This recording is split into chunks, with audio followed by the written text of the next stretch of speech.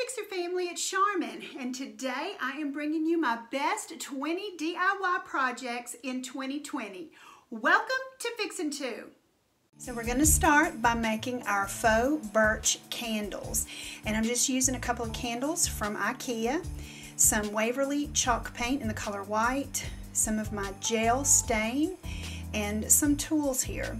I'm going to take a little crafter's knife and begin by just cutting in random lines all the way around the candle here into the wax, and you want to make them, you know, a little deep because we're going to be putting on this stain and we want it to kind of get down in there. And of course, after you kind of got the lines where you want it, you want to go back in and kind of make what I would call like a forward C and a backward C and a little mark in the middle of that, just to kind of look like knots in the wood.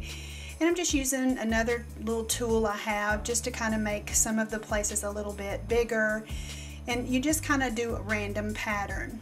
So then I'm taking a sponge paintbrush here, and I'm just going to take some of my stain and go all the way around the candle, making sure that I really get it into those lines that I created. Once you have done that and you got it, you're going to just go in and wipe off with a paper towel or a cloth or whatever, and you see how the stuff, the gel is getting down into those cracks or those lines that I put in there.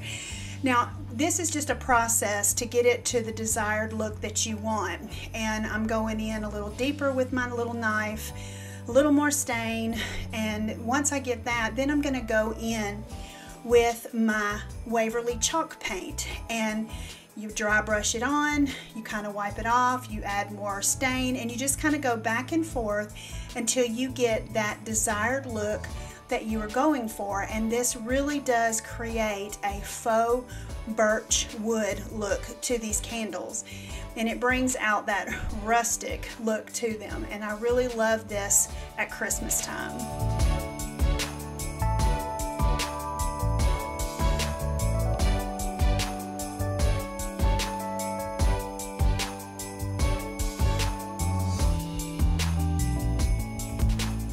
So while those are being set aside to dry, I'm going to take these two wood rounds that I got from the Dollar Tree, and we're going to do some stuff to them to get them ready to go on top of our candle stands, or our little stands, however you want to look at it. So the first thing I want to do is I want to fill in these little holes that were there at the top, and I'm just using some little dry text putty stuff that is pink, and then when it's white it's dry. So we're just going to fill that in and then let that dry. So now we're going to take 3 of the very popular Dollar Tree glass candlesticks, some super glue fix-all and hot glue, and we're going to take and glue these together to get that short-term, long-term hold, putting top to top, if that makes sense. Setting that aside and going ahead and preparing our wood rounds to go on top of these. Now you'll sand down the area where you put the little spackling in there to fill those holes. Now guys, I kept this in here because I wanted to show you where I had kind of made a mistake and learned from my mistakes. You'll see where that dot is where we had put the spackling in, and I realized that I needed to sand the entire surface of this wood, and that leaves you an area to where you're able to put your stain in there and it take all the way around. So the one that I messed up on, I set it aside and let the stain on it dry completely, and then I took the sandpaper and I sanded it really good, and it did take the sand, it did take the stain really well after I did that. Now I'm going to go ahead and stain all of the edges all the way around and both sides.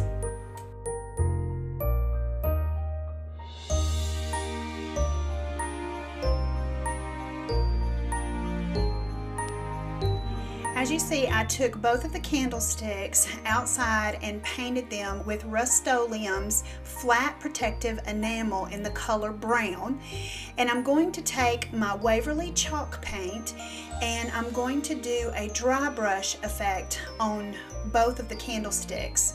And this is super simple. Just keep your brush strokes going from top to bottom, all one way, and just let it highlight those raised areas, and it just turns out so stinking cute, super rustic. I absolutely love the way these turned out.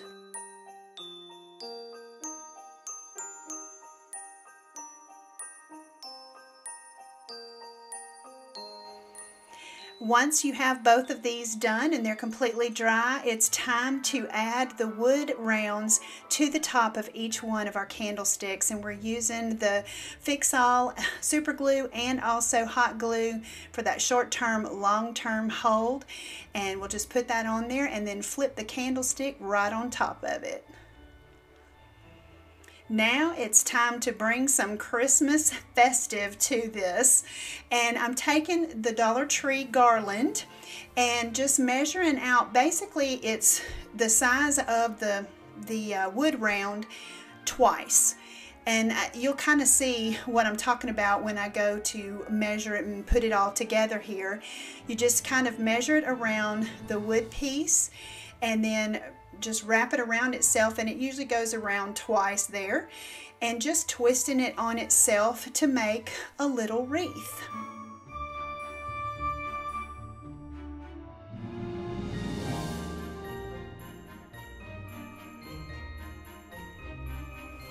I wanted to make my little candles kind of stand up a little bit higher than the little wreath, and so I just used some of those wood blocks from the Crafter Square at Dollar Tree right up underneath it. Now it's time to bring a little bit more Christmas to this little wreath here, and I'm using some pieces from picks that I've had left over to kind of add a little bit more rustic Christmas flair to each one of these wreaths, and just using some hot glue and bringing it to life.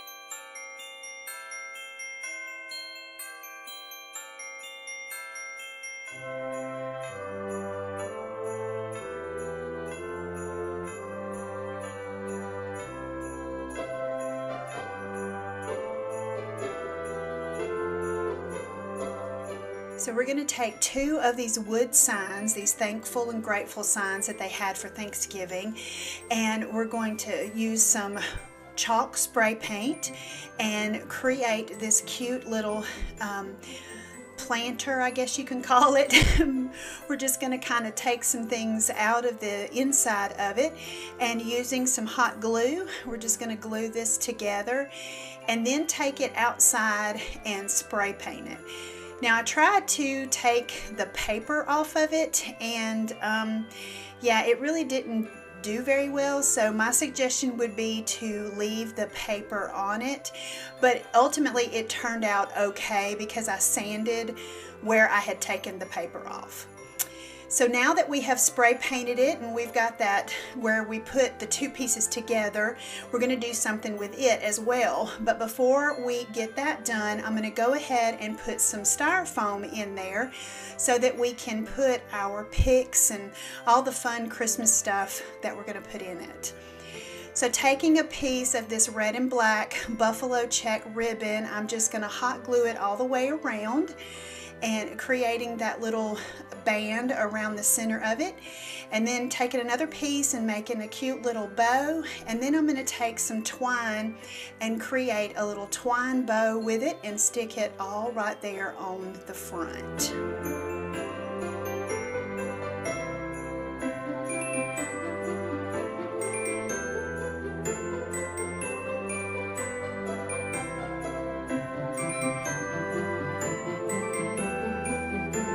So now we're ready to make it all Christmassy, and I'm going to take another piece of this garland that we got from the Dollar Tree, and I'm just going to cut a piece off of it and then take the very ends and fold just probably about a ½ inch down and stick that into the floral foam.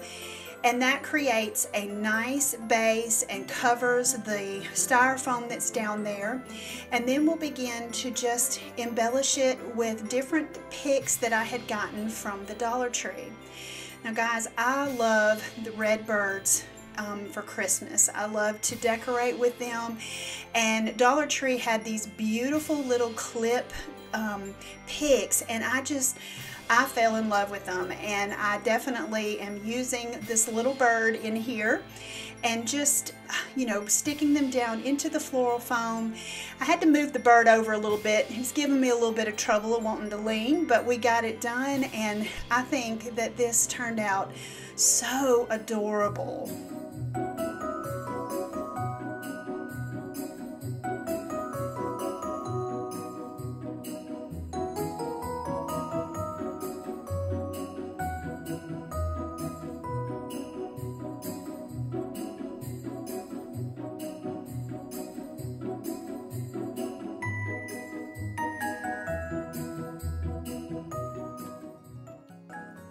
If this is the first time to my channel, welcome. I'm so glad that you're here.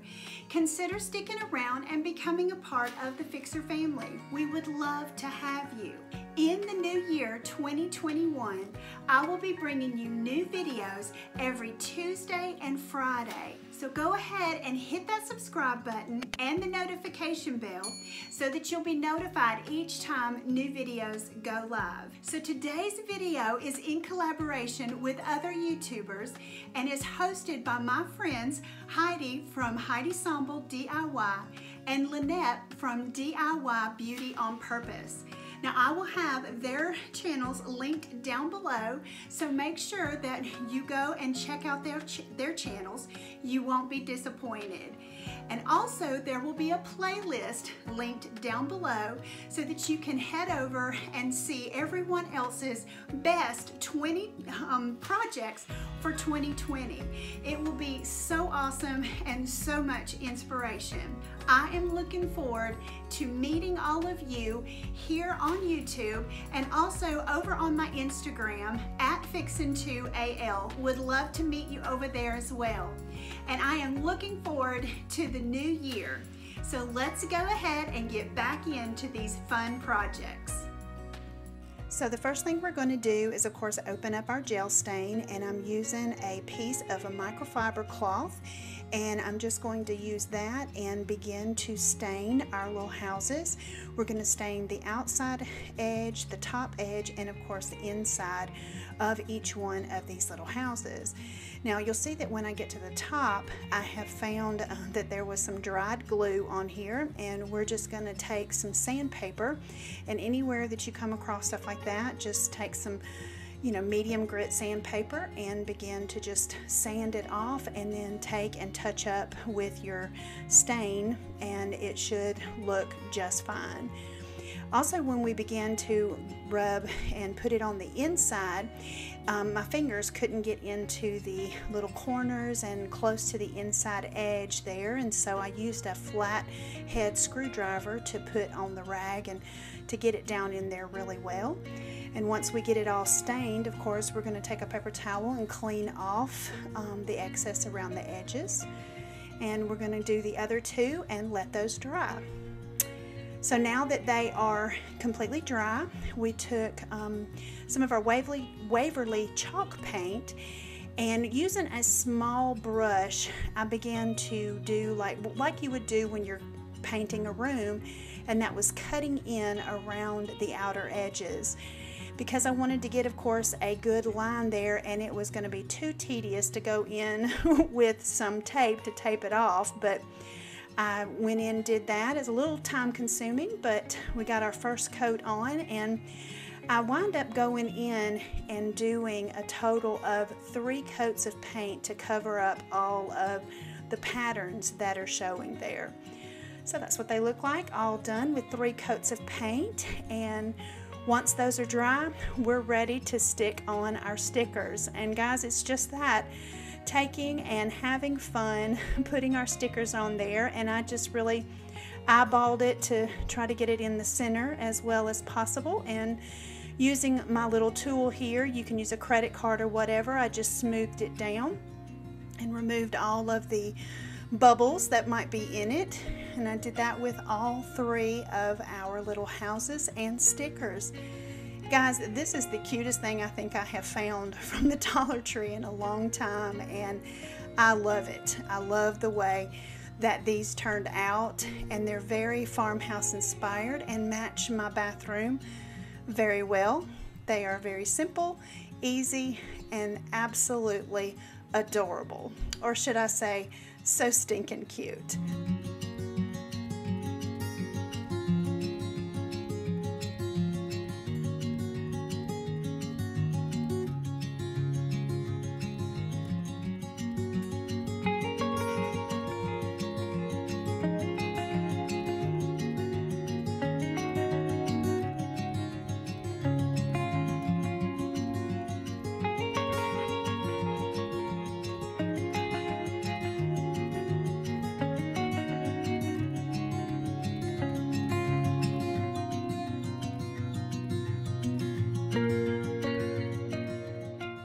Here are some items that we're going to use for this project. Now, I picked these up at Big Lots, paid like $3 for them. They're just little candlesticks, and they were on clearance, and we'll be using those, but you don't necessarily have to. We're going to be using this Spanish moss that I picked up from the Dollar Tree. Also, these little glitter eggs that I also picked up from the Dollar Tree. We're going to be using this blue paint from Apple Barrel, and also black acrylic paint from Apple Barrel, and of course paintbrush. So the first thing we're going to do is we're going to take our eggs, and I'm going to be making 2 nests, and so I want 3 eggs per nest. And really and truly, the color doesn't really matter. I kind of was trying to pick, I think, the lighter colors or something, but anyway, it really doesn't matter which ones of these you use, but I just pulled out 6 of them. And really simply, the little ribbons that are on the ends of them pull out so easy. I mean, you just barely tug them and they come right out. So I removed all of the ribbon. So now we're just going to get ready to paint these eggs. And the blue that I'm using from Apple Barrel is the blue bonnet blue. Now, it did dry just a little bit darker than I thought it was going to, and you can lighten it up with some white paint, but it really is fine with what I'm doing with this project. I mean, I really like it. So what I'm doing is taking a little skewer, and the little hole where the ribbon came out of, I'm just sticking them on there, kind of help keep some of the paint off my hands, which I'm a crafter. Inevitably, I'm going to get paint on my hands somewhere. So we're just going to get all of these eggs painted this super cute blue color. Now you'll see right here where I'm going to grab another skewer and use it to kind of help get the little egg off of the skewer. But of course, you know, you see I got paint on my hand. So we're going to get all of these painted, and then I'm going to show you how we're going to make these cute little speckly robin eggs.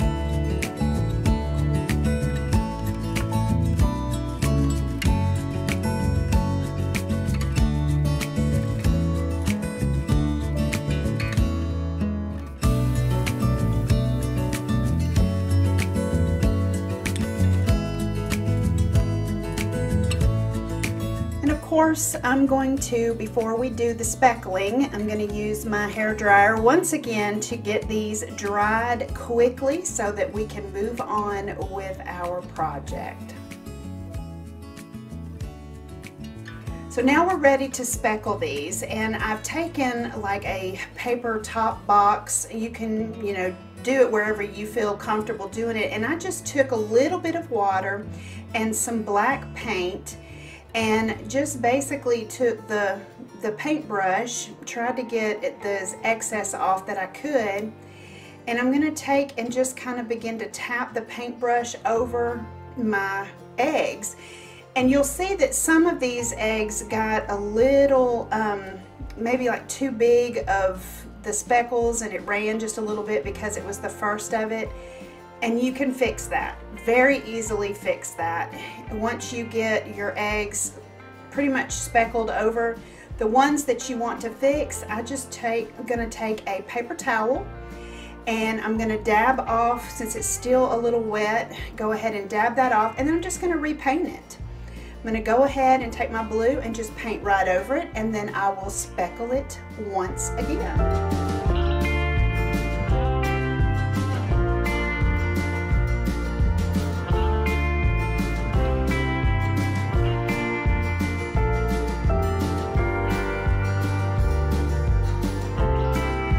Ready to make our cute little nest for these eggs, and I'm going to take my Spanish moss, and there's really no like exact measurement of what you're looking for. Of course, the more moss you use, the bigger the nest, the less you use, the smaller the nest. And so I'm just going to tear off some of this moss in kind of the size that I'm looking for. And I kind of pull it to where it's long ways like this, and then I'm going to circle it around, and I hope this makes sense, and then just begin to work it with my hands. I'm going to tuck, pull, and just begin to kind of make a bowl underneath it kind of with my fingers, and begin to just kind of work it to where it all comes together. You can kind of see where it's starting to form that little nest area down in the middle. And you'll just kind of play with it, mold it, shape it, fix it, and it's really that simple. Once you get it the size you're looking for, you get it to where it's all together, then we're going to get our little eggs and place them inside. How stinking cute is this nest. I love it. And again, guys, it's less than $1 to make it because you're not using all of your products. And here are the two ways that you can do these. You can just have the nest by itself, or you can place it on a candle stand like I have here. Really make it your own.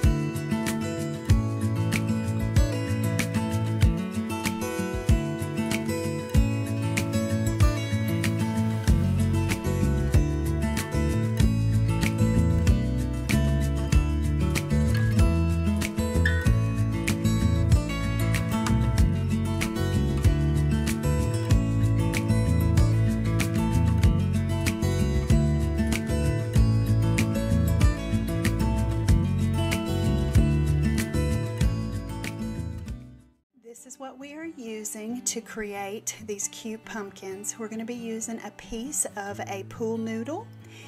I'm also, of course, going to be using some twine from the Dollar Tree, scissors and wire cutters, a scrap piece of nautical rope, some colored wire that I got from Walmart for 98 cents, as you see, some 20 gauge wire that we'll be using, and also we'll be using our hot glue gun. So let's get started. The first thing I did, of course, was just cut a piece of pool noodle, and I got my twine here. And make sure that on your pool noodle that you cut a slit down just one side of it, because you're going to be using that. And leaving a tail on one side, you're going to begin to wrap it around the pool noodle. And I probably wrapped it about 25 times. 25-30 times. It's however, you know, full you want it there. And once I got it wrapped, then of course what I'm going to do is make sure that I have the tail on have a tail on each side of the little pile here. Then I'm going to take a piece of my 20 gauge wire, and this is what the slit is for. You're going to slide it down into the hole and then bring it up each side of the twine that we've wrapped around it, making sure that your little tails are on each side of the wire. And we're just going to bring it in and twist it as tight as you can.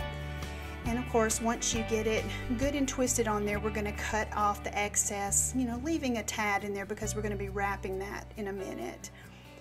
And then once we get that cut off, then of course we're going to cut off the other side of the tail from the main spool.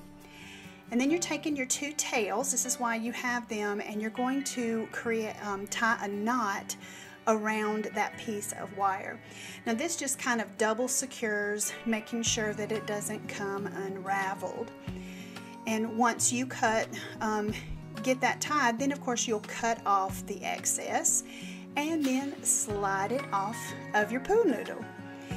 And with this, you can kind of begin to see how this is going to work, but I'm going to take that little piece of wire and kind of tuck it to the inside of the wrapped wire so it's kind of out of the way, and then just kind of fluff it up. Just begin to kind of fluff it out a little bit and begin to create this pumpkin.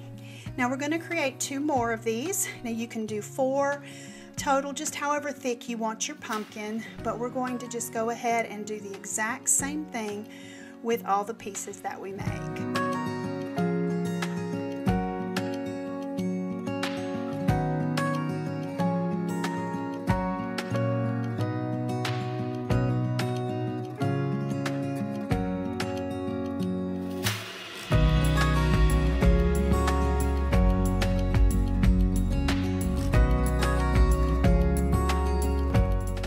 Now that all of them are made, we're going to take and just again fluff them out and kind of separate those pieces of twine. And of course with twine, as you guys know, if you've worked with it any length of time, it kind of needs a haircut from time to time, cutting off the little pieces. So we'll take care of that, and then we are going to get ready to put these together.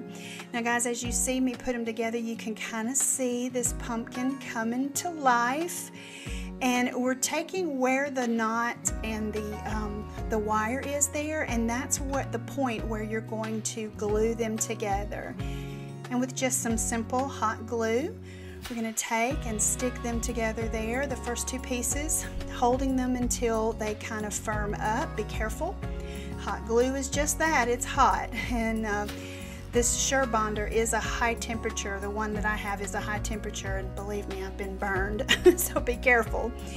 And then we're just going to take and do the same thing with the 3rd piece and get it all together.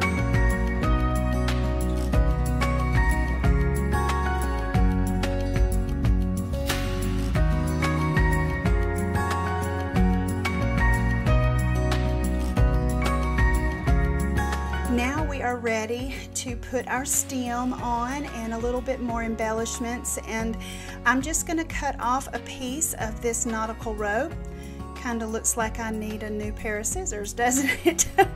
So it was not wanting to cut through it there for a minute, but anyway, so I just cut off just a little bit. Now guys, you can use stems from outside, and whatever you would like to use as a stem, go ahead and use that. Now with the wire, I am going to take a pencil, and I'm going to use the pencil to just wrap it around and make what I would call like some little curlicues. I make 2 of them per pumpkin. Now this wire, I also used it when I made my summertime flowers. I'll make sure that I link that up above for you if you want to go check out the way I used the wire in that. But these are just super simple, just to wrap it around the pencil, make a couple of curlicues, and then get everything glued in to make these super cute, or should I say so stinking cute pumpkins. Great for any fall decor.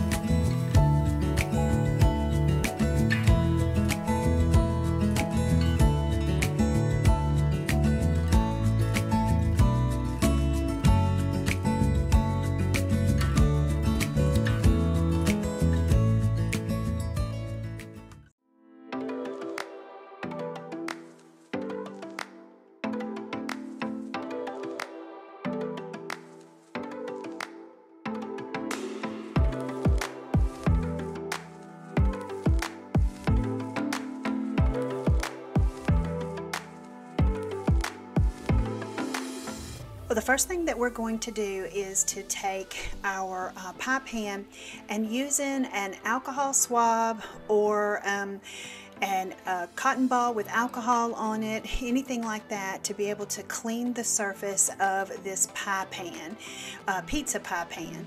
We want to make sure that our paint adheres to it. Now, of course, we're using chalk paint, and it usually adheres really well, but I just wanted to definitely make sure. Now I started out using the chalk paint from the Dollar Tree, and guys, just in my personal opinion, I did not like the results of it.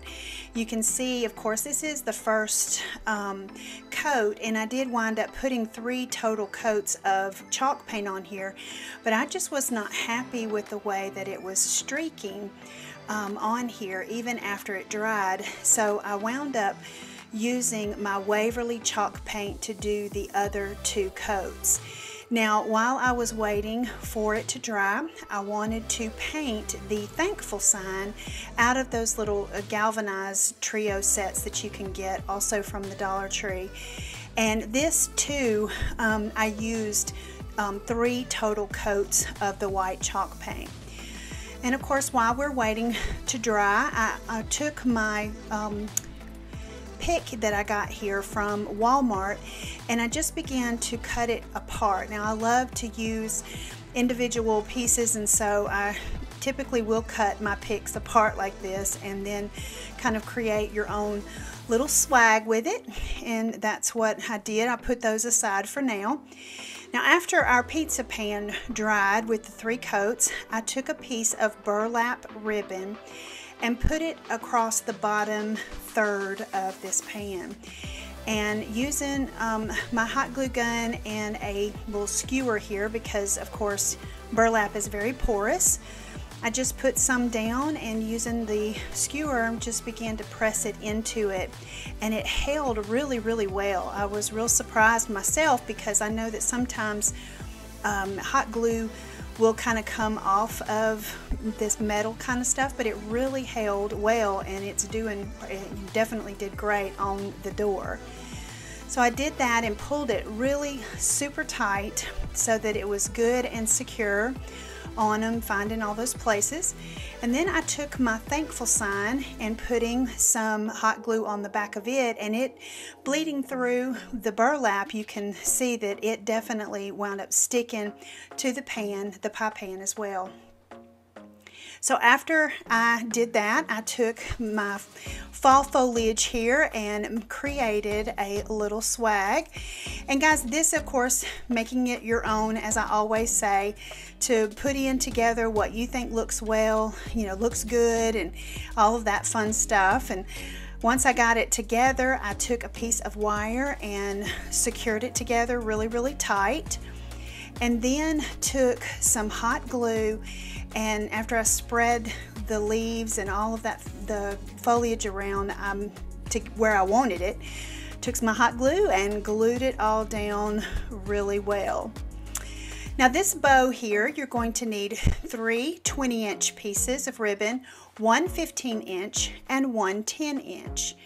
And taking one of the 20-inch pieces, you're going to overlap it, kind of making a circle, and pulling it to find your center points. And once you have found the center, then you're just going to take it and kind of gather it together.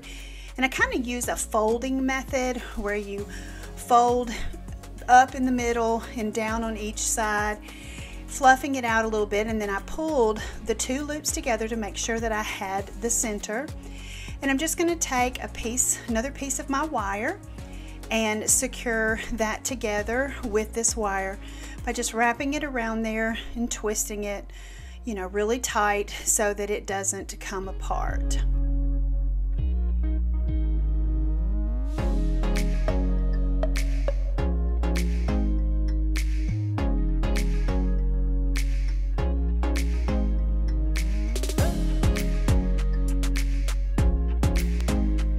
Now we are going to make 2 more exactly like this.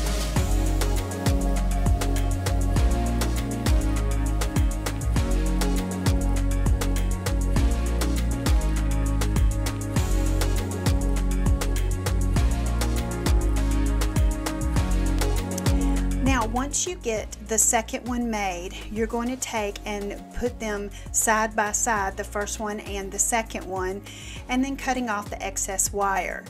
You'll then, of course, make your third one, and then with this and the extra wire that you have put on it, you're going to take this one and put it right on top to kind of fall in between the bottom two, leaving your extra wire there because we're going to be using it as well. Now we're going to take our 15-inch piece of ribbon, and we're going to take it and fold it in half at the cut ends, of course, and we're going to create our dovetails to start with. And then once you get your dovetails created, then you're going to, of course, find your center.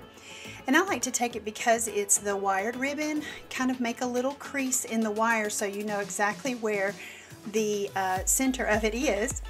And we're just going to kind of pinch it together, and then we're going to attach it to the back of our ribbon for our little tails using that piece of extra wire that we left. And you're still going to leave that wire because we're going to use it one more time to create the last part of this bow. Now with our small 10-inch piece, once we get this secure, we're going to take our 10-inch piece and we're going to loop it together, kind of overlapping it about 1.5 to 2 inches, and then just gathering it right there where we put it together.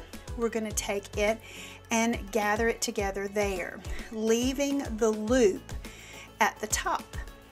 Once you get that loop created, you're going to attach it by bringing the wire that we had left over around to the front, and then attaching that loop to the top of your bow. And once you get this done, guys, this turns out to be the cutest bow that I have done in a long time. I really love this technique. Once we get that made, then we're going to take and put a nice big dollop of hot glue there right at the top to place our bow in the center, holding it down until it fully sets, and you've got your bow on your hanger. So now we need something to hang it with, and I'm just using a piece of this nautical rope, and it's probably around 12 inches or so long. We're going to flip over our hanger here, and we're going to just attach it to the back, again using our trusty hot glue gun. And I'm using quite a bit of hot glue to make sure that this stays on there and doesn't come off. And again, using my little skewer here to make sure I don't burn myself. We want to make sure that it stays on there. And guys, I think that this door hanger turned out so stinking cute. The items that you'll need are 4 of these mats, these gray mats from the Dollar Tree. You'll also need a straight edge of some sort, a yardstick or a level, a pair of scissors, and we're also going to be using black, or the color ink Waverly chalk paint, and the color white. You'll also need 2 paint brushes, of course, to go with those, and you'll need some duct tape and some painter's tape. So let's get into this.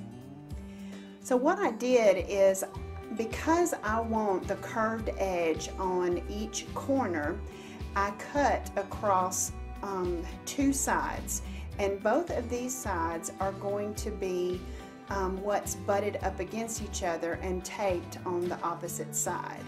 So what I did is, after cutting the first one and laying them out, I then of course flipped one at the top that is my template down to the bottom, right side to right side, so that we make sure that we get the rounded corners in the 4 opposite corners that we're wanting.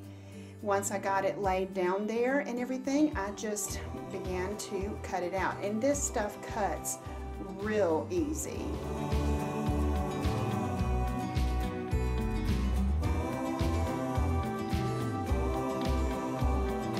One neat thing about this also is the fact that it has these ribbed lines on there, and it made it a lot easier to cut those longer sides for sure.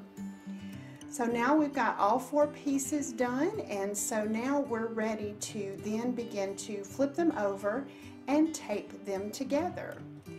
So I'm going to do the top 2 pieces in this to start with, and we're just going to flip them over. And you see I kind of was messed up on one side of them over there and had to kind of fix it, but we're just going to take just a few pieces and make sure that they are brought together really well, and just then take the tape and secure it on top of those 3 pieces. You'll see what I'm talking about.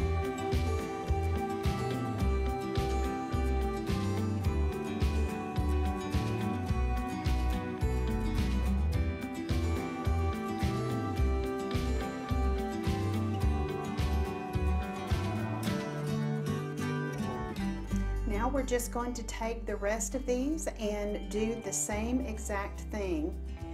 One of the things that you'll see on this particular piece here, I did cut one a little bit long, but the neat thing is it was right there on that ribbed line, and I was able to go in and easily fix it.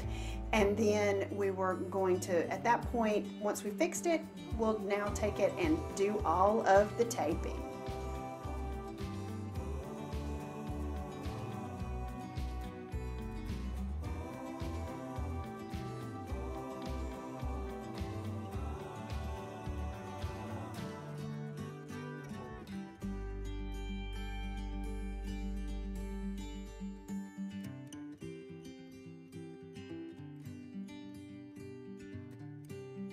Now we're ready to put it completely together, and it's still the same concept, but one of the things here you'll see is, again, I'm having to trim it just a little bit. Just got a little bit wonky, I guess you can call it, so I just needed to trim it up to make sure that I got it good and put together so that the seam is, you'll still see it, but it will not be as noticeable for sure.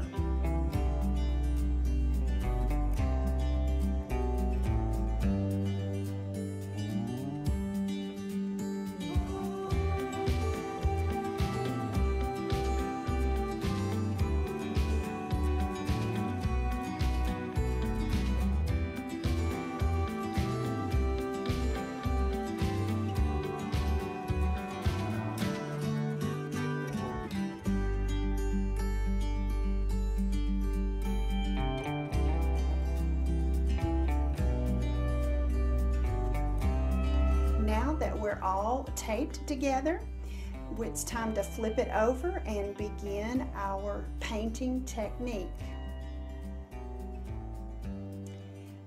Now what I did to create the squares that we're going to be painting is I'm using a chalk, a straight edge, and of course this carpenter's square. And I'm just measuring out these squares 5 inch by 5 inch is what I started with. Now there's ways to measure this mat and get it even as to the size of square that you need. This is just what I went with. I'm not real technical, and so you'll see that as I get to the bottom of this side, it wasn't an even 5 inches at the bottom for the last 2 squares, so I just split the difference. And I did the same on the other side of the mat as well.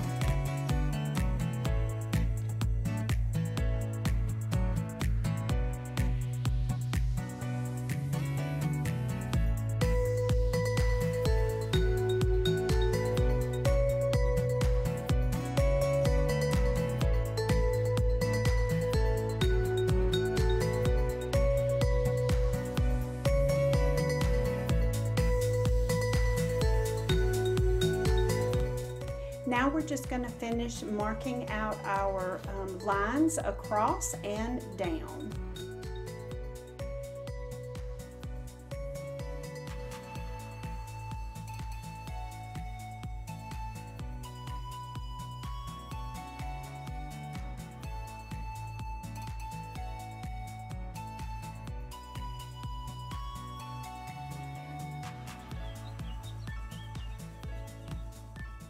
Now as you see here, of course, I've marked an X every other one on the first row and a B every other opposite one for the second row, and then I will sew on and so forth, do that. And what that is just as it said, the X equals the white spaces and the B equals the black spaces. This is what you'll be painting them, and that just creates that pattern that makes it look like a buffalo check. Now that we have all of our blocks marked off, we've got the X's for white and the B for black, it's time to take our painter's tape and begin painting. And it's just as easy as just taking our painter's tape and putting it around each individual block. And of course we're starting with white, and I'll show you how we also paint the black. But you're just going to take a foam paintbrush and begin to using the dabbing motion around the edges, and just begin to put your paint on there.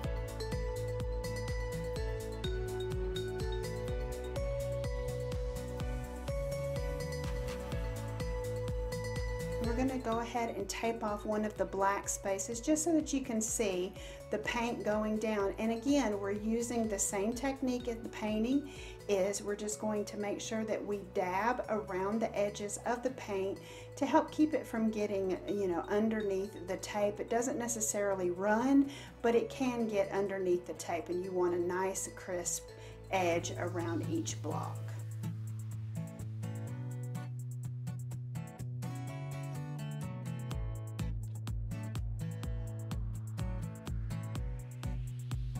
And here is how I did the entire mat, is by doing each color. I did all of the white and then went back in and did all of the black.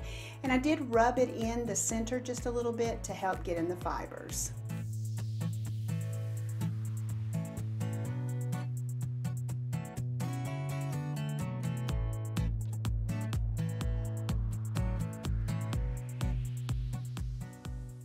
Here are some items that we're going to be using that I picked up at the Dollar Tree. I picked up this bunny form that has got a plastic form with some of this little tinsel covering, but we're going to use this chunky yarn that I picked up back at Christmas from Walmart. We may or may not use some of these carrots. We're going to be using some of these leftover florals that I have from the Dollar Tree. And we may or may not use some of this ribbon. I'm not real sure about that. And of course, we're going to be using our hot glue gun. So of course, the first thing we're going to do is we are going to prepare our bunny by removing the tags and then simply removing this tinsel. Now, this tinsel comes off super easy, and it's going to come off all in one piece. And so if you can just easily find the end of the tinsel, then just begin to unwrap it by taking it off of these little plastic like teeth around it that they're wrapped around. So you just kind of zigzag and go back and forth, and you'll be able to easily remove the tinsel from the form.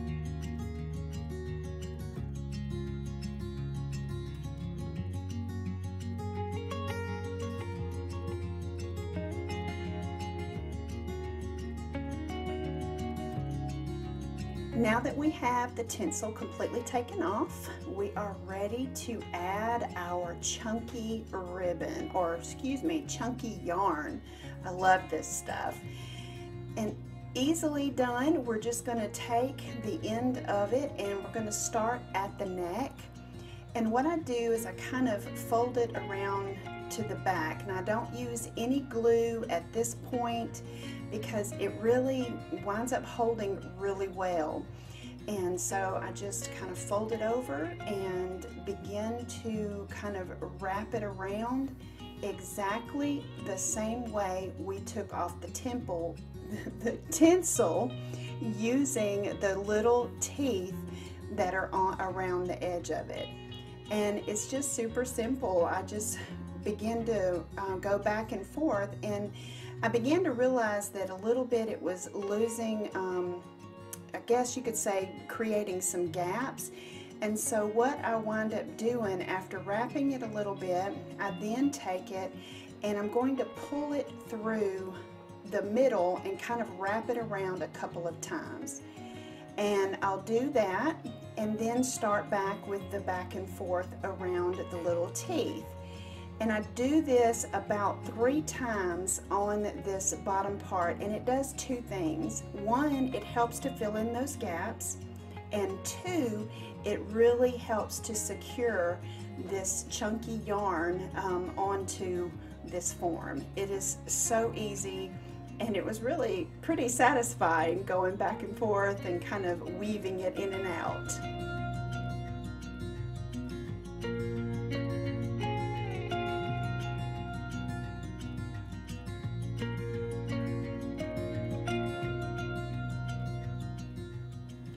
Now that I have gotten back up here to the neck, you'll see that I'm going to wrap it around one final time, and then I'm going to start up one side of the head and then carry that up the ear. Once we reach the top of the ear, we're going to leave a little bit of a tail and then cut it off, and then take that tail and glue it down the back of the ear, and then continue on the other side. I think it'll be pretty self-explanatory as you watch the video.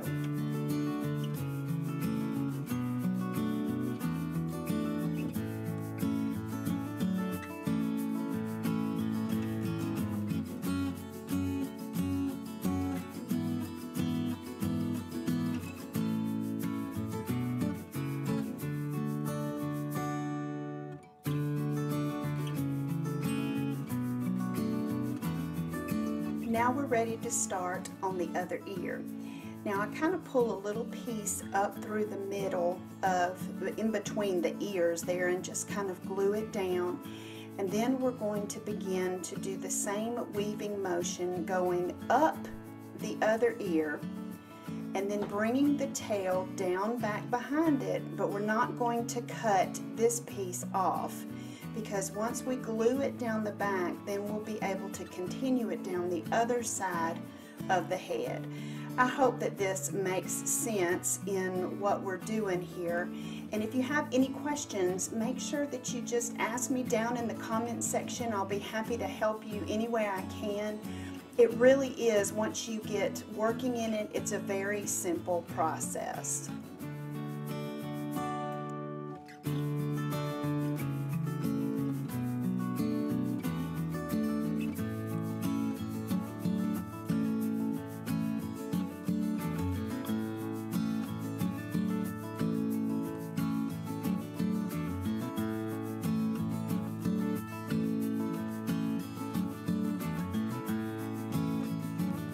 Now we are ready to make it all pretty. I'm going to be taking some of the florals that I had, and what I like to do is just begin to kind of stick pieces and different florals in different places. Just kind of, I have an idea in my head, but once I kind of start playing with them and putting them in different places and seeing where I want them, then of course I will, once I get it set, then I'll be ready to make it more permanent and glue it down. And as you see, I'm also taking the little flowers off of the wire stems that they come on. Don't be afraid to do that. I mean, definitely cut things apart, begin to pull things apart and use the pieces that you really like from them, and it begins to come alive and make it your own.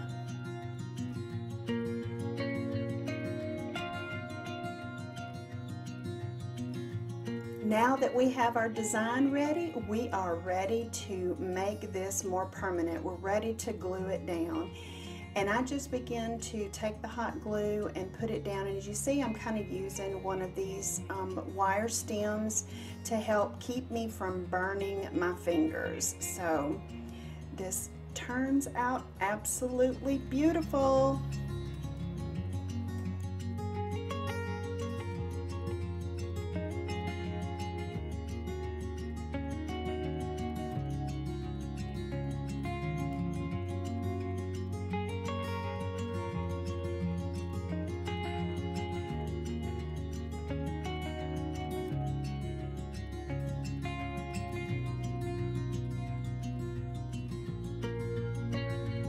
There it is, guys, our first decor piece for this spring season.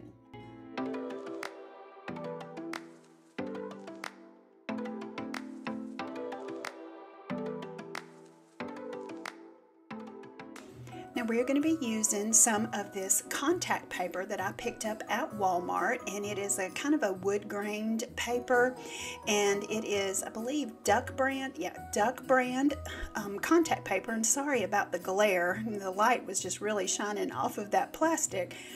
But I picked these up at Walmart, not even sure exactly how much I paid for it. But we're going to be using some scissors, a box cutter, and of course a box. And this duct tape I'm going to be using to help make this a little bit more sturdy. I'm not going to cut off the flaps. I'm just going to split it open to where I've got those all four sides together. And then we're going to take and fold in each of our little flaps here and secure it down with our duct tape. And what this will do, it'll do two things. It'll give you a nice finished edge, and it will also give you a little bit more sturdy box for what we're doing here, because these tree collars are, you know, really popular right now, and they really do well when you have a good sturdy base for them. So we're just gonna finish getting this all taped up, and then we'll be ready to cover it with our contact paper. Now I've just, of course, folded it in half just so that I can fit it on my workspace, but we're gonna open it up. And one great thing about this wood grain, it has the look of those wood planks, and it really helps you to line it up on the edge super easy. And we're just gonna take, once we get it kind of lined up there, and we're gonna pull back the paper backing just a little bit so that you're not completely having to stick it all down at one time. We're just going to pull enough back that we're able to place it and move it if we have to, and not, you know, be unsticking a whole lot of contact paper. Now that we have the sticky revealed, we're going to take and, using the line there, I guess you could kind of call it a plank, we're going to use that line there and line it up with the corner as best as we can. You'll see me, and sorry about my arm being in the way there for a second, but you'll see me kind of pull it up a little bit as I begin to tuck it underneath. And it's just to make sure that I get it good and lined up so that as we continue putting it onto the box, it will be a good even up and down kind of, I guess you could say, lines. So we want that as straight as we can get it. Then on each of the four finished corners, we're going to take our scissors and cut it right there at the crease down to the box, and then come around to the very end and cut that one little piece off. You'll see I pull off just a little square there, and what that will do is be able to give us a clean edge, and we'll do that on all four finished corners.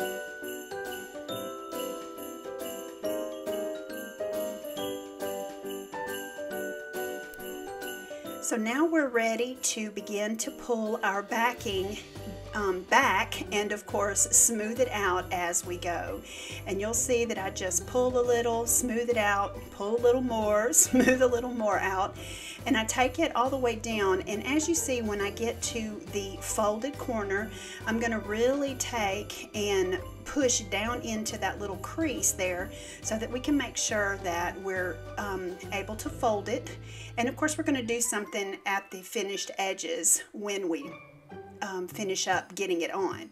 And as you see here, we've got a little piece that we cut out to fit down in the backing, and that will help us to get a good easy fold once we do cut at each I don't know what you would call that, I guess a crease of the box, and we'll cut at each crease and fold over so that we do get an easy fold when we begin to wrap it around the tree. It's a chance to start over new, 'cause I missed you, so I'm letting go of everything but you.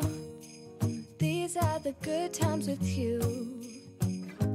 Baby, this year it's just gonna be you and me. Hang by the fire and chill. Isn't this how it's supposed to be? Making our Christmas memories. Oh. Here are the supplies that I'm using for this project. Of course, I'm using my hot glue gun. I'm also going to be using just regular scissors and also pinking shear scissors. And of course you guys know that these are kind of like the little gator looking teeth scissors. Using a pen to do the tracing with. And I'm just making a simple paper heart template for the size that you want for your hearts. And the fabric I'm using is just some scrap fabric that I found. I also have a piece of a sweater in there as well. Some bamboo skewers. And I'm also going to be using some leftover floral moss. And these little wooden hearts, I've had these for I think since last year. And these are the kind that have that little sticky thing on the back of them.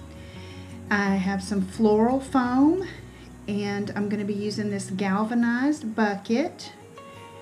And then of course some just florals that I have, some floral picks left over. So let's get into this.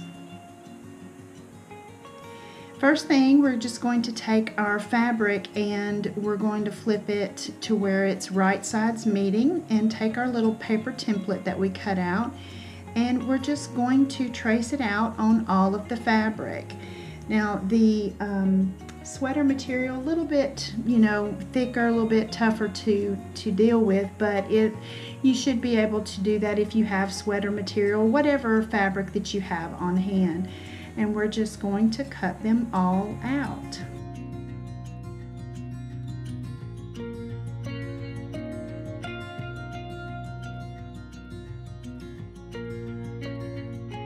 Once we get it cut out, we're going to then turn them over and flip them over where you can see the outside. Now that we have them all cut out, I'm taking this pillow that I have had for a little while now. This I've stuffed when I've made pillows and other projects that I've done. It was $5 at Walmart, and it has been the best thing I have ever bought. Not ever, but it's an awesome thing. It's very inexpensive, a lot cheaper than buying the batting in the bags. You can use the filler. You can even use an older pillow if you have it. I'm just taking the hot glue gun now and just going around the edges. Now you can sew these if you're a sewer and want to do that, but I mean, I do sew, but I would much rather do this a lot quicker. You'll do that all the way around, leaving an opening at the bottom so that you can stuff your batting in. And of course we're just going to use just a little bit at a time as we're putting it in there. Now be careful and don't overfill and overstuff your little hearts, because you can bust the sides out if you're doing the hot glue method. But once you get it in there, then you're going to kind of put some more of the glue down there, but leaving a tiny hole at the bottom so that we can get the skewer in at a later time. Now with the sweater heart, because I did not want the white batting to show through that material, I'm using scraps from where I cut the hearts out, and just going around it, easing it and putting it in there, cutting it up and all of that. And once I finish getting it all put together, then I'm just going to take my scissors and kind of trim it up and make it look all nice and neat.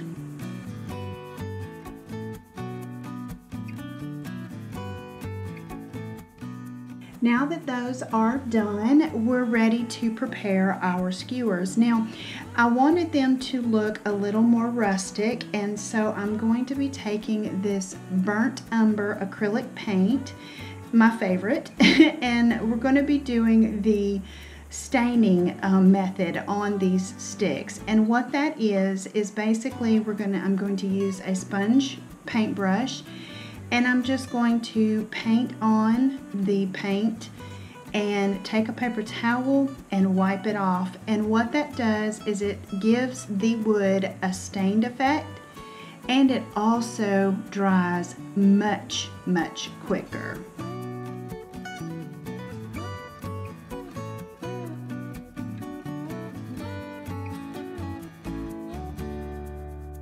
Now that we've got those done, we're ready to put them into our hearts. And using the little hole that's in the bottom, we're going to put those in, use our hot glue gun to seal it all together, and it also helps to hold that stick into the heart.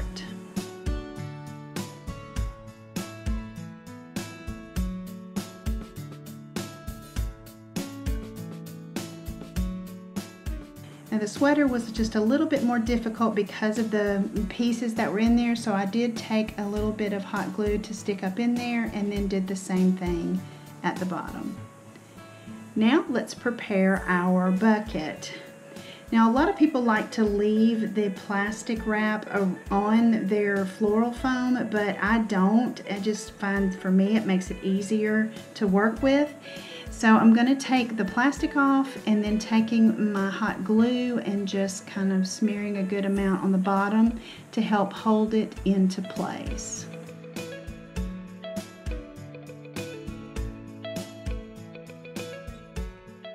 Now a little crafter's tip here. When it's time to put a new stick in your glue gun, and you'll stick it in the back and it's loose and you have to push on it to make sure it grasps and all that good stuff, take a little dab of the hot glue that's melted onto the end of your stick and then stick it down into the hole and attach it to the stick that's already down there. Voila, it'll stay put. Now back to making our bucket here. The next step is to cover the floral foam, and I'm using the floral moss that I had on hand. It's not really the one that I would have liked to have used, but it is what I had on hand and it turned out great. So we're just going to take our hot glue and just kind of get it around the edges really well and begin to put it in there. The goal is just to cover the floral foam.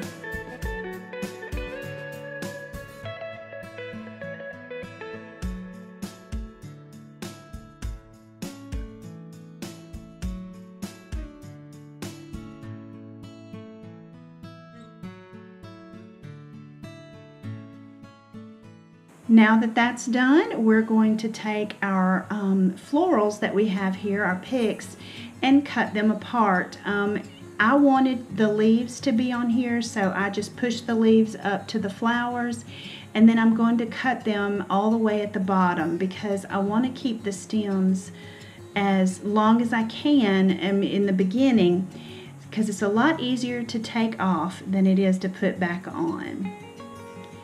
And one thing that you will find with me when I'm doing any kind of floral arrangements, I'm not a professional florist, whether I'm doing wreaths or these little arrangements. I'm just an eyeballer, if you want to call it that.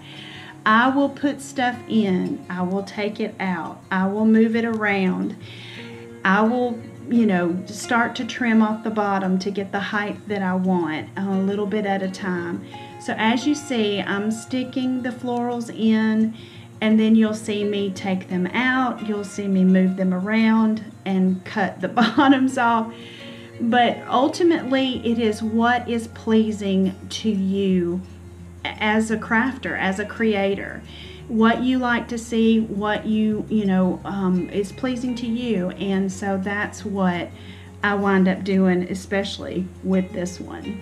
I did want you to see the process though, so that you could see how I went about doing this part.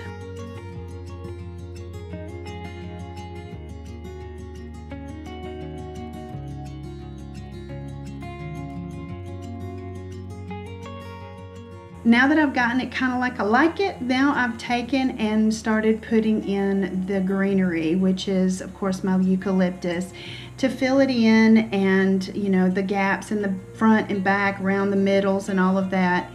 You'll also see that I did try to put some other leaves and greenery in there, and I wasn't real happy with those. I wound up taking them out, but the final for me wound up being super pretty. The last thing we're going to do is we're going to add a couple of these hearts to the arrangement. I thought that this would be a nice touch to have something a little smaller, a little glitz in there. Did the same technique with the little sticks, just kind of giving them more of that rustic look.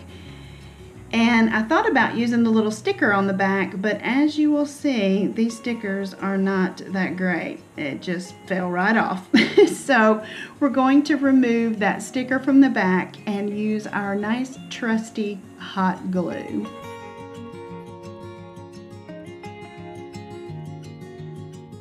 We'll get those placed in there, and voila, you will see a beautiful arrangement.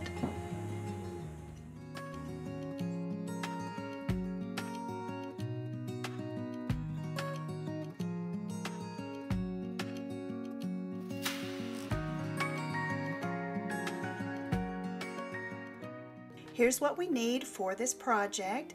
Now guys, I will have a free printable for you. It's a template of the flower that we're going to be using for this project. It'll be linked down in the description box for you.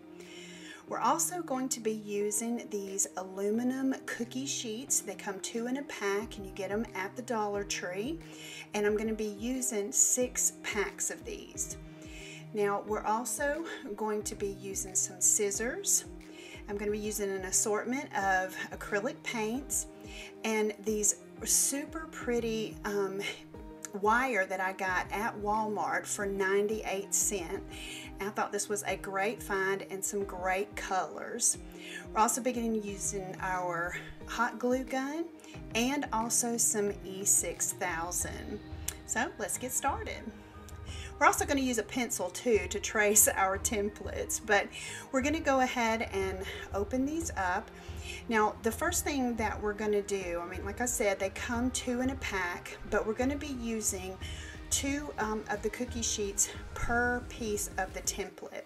But the first thing I want to do is I want to cut out the center so it'll be easier for me to trace the flower petals. And I'm just using an old pair of scissors. I had gotten these from the Dollar Tree a year or so ago, and you don't want to use good scissors on these, but an old pair of scissors will cut this perfectly. So we'll go ahead and get the edges cut off. Now once we've got the edges cut off of both of those pieces, we're going to take and we're going to sandwich them together. We're going to glue them together.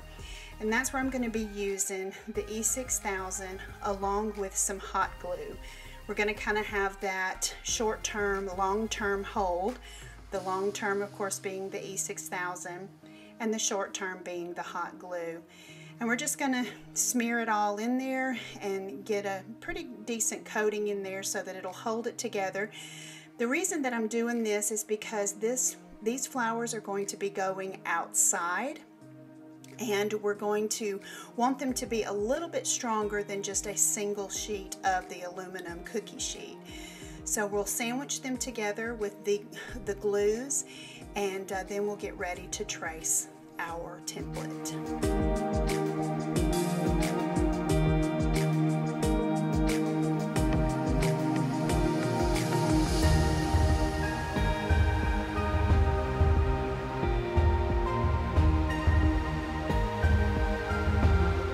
Let me tell you a little bit about this template. Now when you get the template, it's going to come in really 4 different pieces for the big flower, and then of course the smaller flower.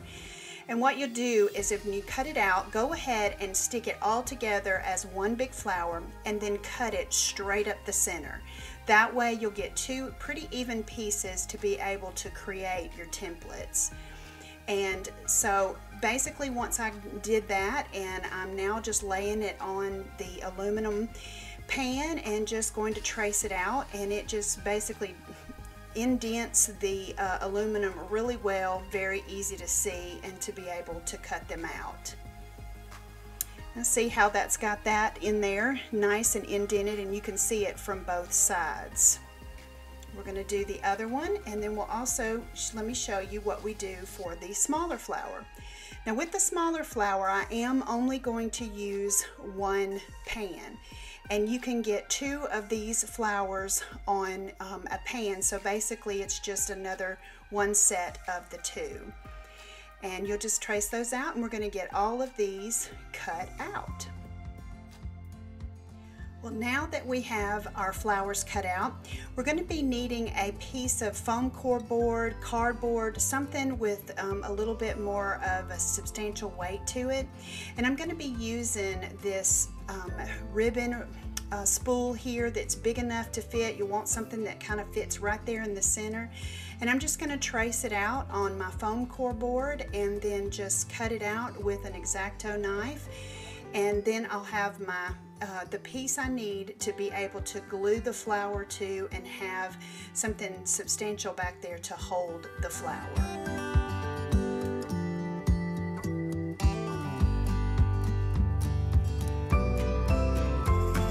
Now you can see how the flower fits on it really well, and we'll be able to glue it to there and also have a way of hanging it outside. And the way that I'm also going to be putting a little hanger in here is I'm going to be using a little piece of the wire, and foam core board and also cardboard itself has, you know, it's kind of like sandwiched together, of course, because it's what's in the middle.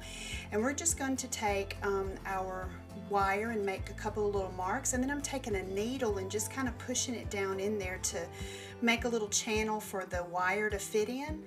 And then I'm just going to take some hot glue and put a little bit on the wire there and stick it down into those 2 holes that I created. And then once I got those pushed down in there, then I'm going to take a little bit of the E6000 to make it more permanent. So now comes the fun part. We get to paint our flowers. And I chose a teal color, and then you'll see that I also did 2 other flowers, and I did one in blue and also one in yellow. And guys, it doesn't take a lot. You can put a couple of coats on here if you want more coverage.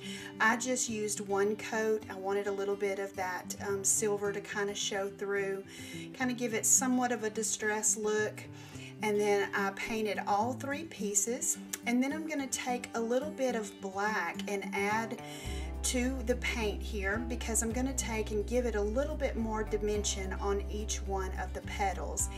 And guys, this is the fun part. This is where you get to create however you want to distress it or give it more dimension. And I just kind of lightly dabbed my paintbrush into the black and just began to kind of lightly brush it onto each petal.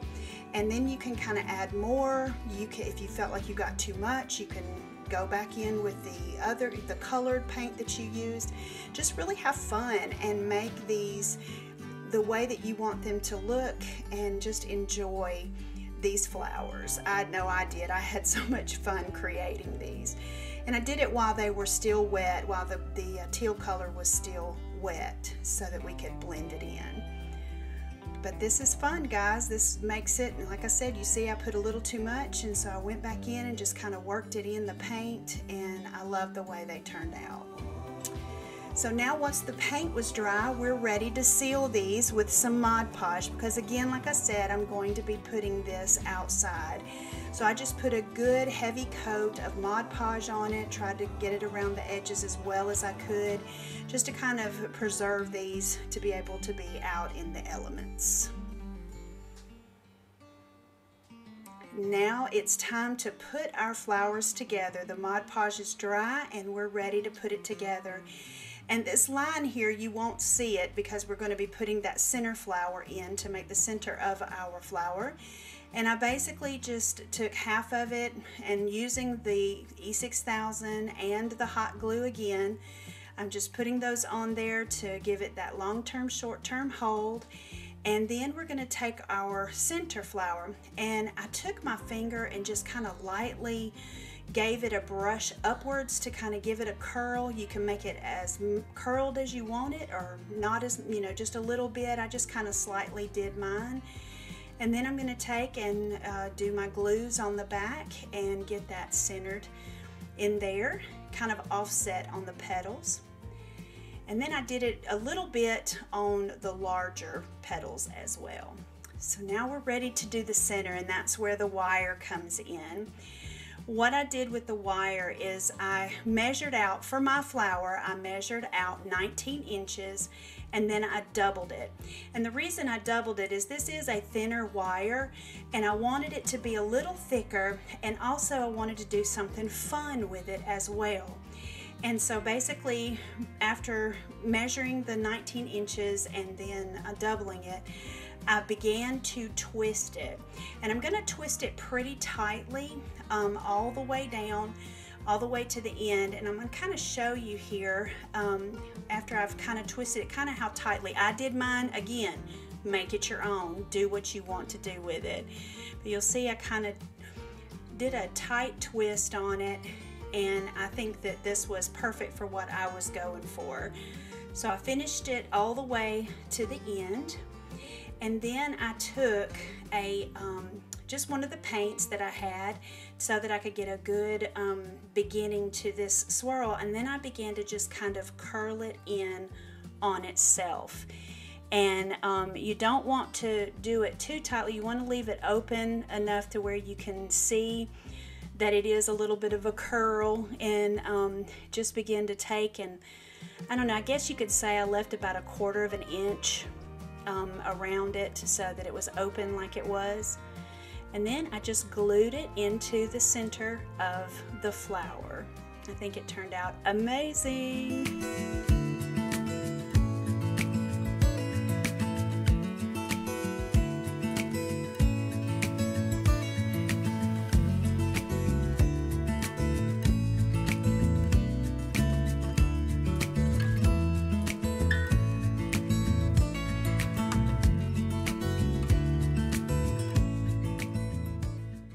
So we're going to jump right in, and we have gotten 2 of these decorative bales from the Dollar Tree, and we're just getting them prepared by removing all of the Christmassy look to them there.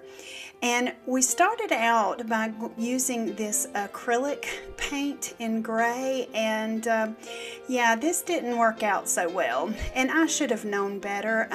I tried it out, and you'll see as I'm putting it on here that it just didn't cover very well. It was like watery on it. So I took some of this Rust-Oleum American Accent. It's a flat gray primer that I had on hand, and gave these a good coat, good base coat on the inside and on the outside.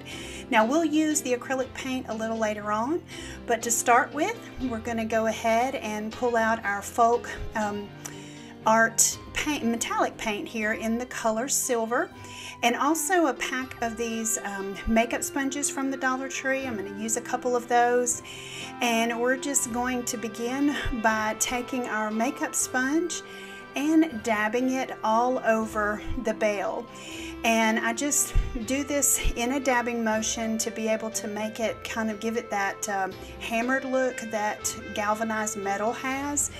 And we get it all over there, and then we're going to also take some of that gray acrylic paint, and we're going to begin to do the same thing. Now, of course, you'll see when I first start out, you can see kind of the square of the sponge, but I'm just going to take and blend this in all over and do it just like I did the silver, but a little bit wider, I guess you can kind of say. And in between each one of these layers, I'm going to take my hairdryer and I'm going to go ahead and dry each layer so that we can get that layered look. And I go back in with the silver and then a little bit more of the gray again. And then I'm going to also do this on the inside. Now this is not real important, I just didn't want it to be noticeable when you're looking at it hanging. So once I got the grays done, then I'm going to go in with some Folk Art metallic gold and just basically do a dry brush effect along the edges and just kind of giving it that kind of a rusted look. And I use the gold and I also use some burnt umber. Now once our bales are completely dry, it's time to make some hangers for our bales. Now for the first bale, I measured out, it was probably about 12 to 13 inches, and then I just doubled it over like 4 times to create the shorter hanger for the first bale. Now I'm going to take a little piece of tape and wrap it around the top of the twine, and this will help me to thread it through the top of the bale. And of course, the hole in the top of the bale, you just take your scissors and kind of make sure that it's wide enough for you to feed that through. And once you get that on there, then you're ready to feed it through. And you'll see kind of here how it's like, it wasn't going through. So I just took my scissors and just kind of helped it out just a little bit and got it in there. And what we're going to do is thread it through and kind of fold it in half. And that will be the first one. And you'll see that that makes it about 6 or so inches long. Now for the second one, we did the same thing, but of course we're going to make them a little bit longer, and I did this one about 24 inches long and then doubled it over about 4 times as well, creating the same thing that I did with the first one, and of course this one being a little bit longer. And we'll do that, and then you'll see how they kind of hang kind of offset from each other. Now it's time to pretty things up even more. So I got some of this greenery and different stuff from picks that I have picked up at, of course, at the Dollar Tree. And I'm going to take this one here and I'm going to pull off the little stems off of the wire piece and put a little hot glue on there to make sure that these do not come off. They don't fall off because they're notorious for doing that. So we'll get those stuck back on. I'm going to do all 3 of them, and then we're ready to attach it to the front side of our bale. And I'm just using some hot glue for this. I've kind of taken the wire and hooked it a little bit so it kind of hooks down into that little hole you see in the top, and just adding some of my hot glue to it so that it gets on there and stays. And we're just adding other greenery, and then I'm going to take some of these little berries and cut them apart and glue them kind of down that one particular vine there so that it gives it that fun Christmas feel to it. And then we're going to be ready to finish touches on here and do a bow on the front. Now I'm using just a little bit of about 1/2 inch wide ribbon that's not wired, and then a piece of burlap ribbon that is wired. But we'll first start with the regular ribbon, and the way that I'm going to make this bow so that it holds, I guess you could say kind of is a straight bow, is I take 2 loops with the ribbon and then just kind of tie them on themselves. And it doesn't have to be perfect at first because you're just trying to get it together. Then you can start to pull it from either side to get it to the desired size that you are looking for. So just kind of pulling it tight and then pulling your little tails. Once you get the size that you want, well, let's go ahead and make our little looped bow here with the burlap ribbon. We'll fold it over on itself, finding our center, flipping it over, and then we're going to push down in the middle and then kind of over and down on either side. I'll show you again. It's down in the middle and then folding back on either side, and that gives you the kind of that really pretty center. And then you want to make sure that your little bows or your little loops are even, so you just kind of pull them up to themselves. And then I'm going to do this one-handed here, and I'm going to take that extra ribbon that I had, and I'm just going to tie it as tight as I can, putting a little knot in there to secure that center. And that was a little difficult, but we did it there. And then I'm going to just trim off each side of it there once I get it where I want it. And then we are ready to add the other ribbon to the top of it here. So we're just going to take a little hot glue, and we're going to just place the other ribbon right in the center on the top of it. And then I'm going to just cut me some dovetails into the little tails here to make it all pretty. And then of course we're going to put our bow right here on the front of our veil.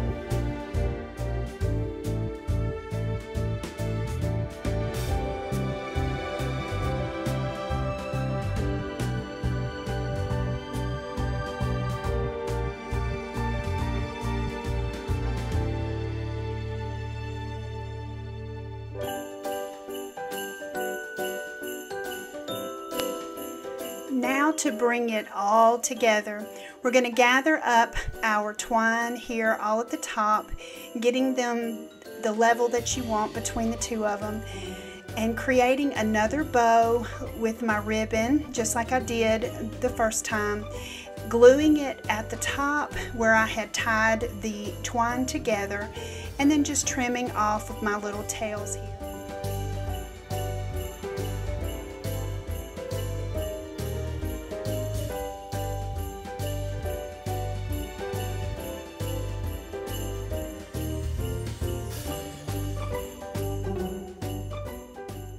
All right, let's go ahead and get started with our first project.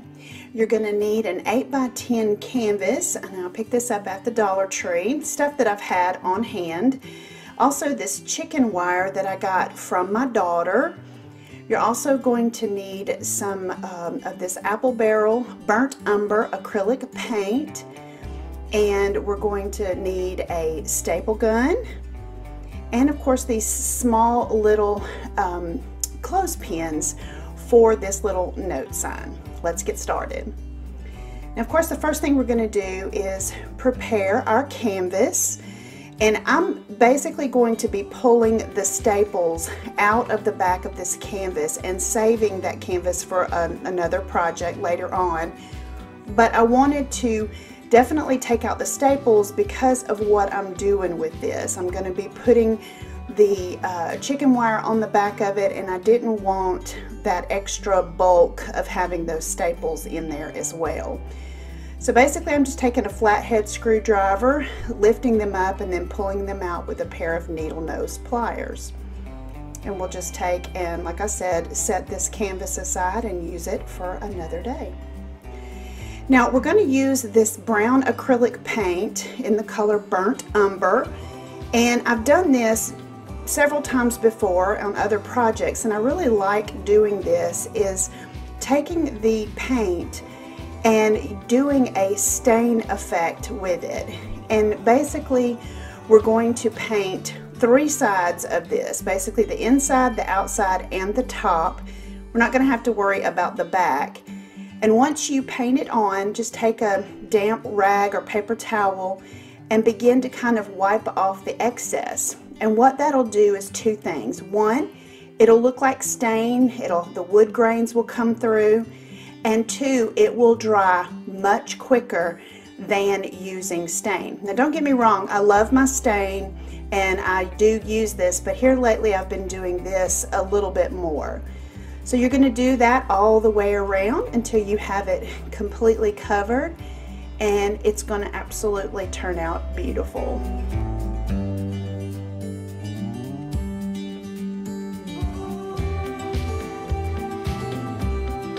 Once we have that done, we're going to turn it over onto the back side, and we're going to place our chicken wire. Now, I had gotten this from my daughter when we helped her clean out her storage building, and I basically just measured it out and cut it, and to put it on the back here, just on the edge, just big enough to where it would fit right there on the edge, and then begin to staple that to the back. Now I do that all the way around, And then you'll see that I kind of go in and kind of reinforce the corners where the sides come together on this frame to make it a little more strong.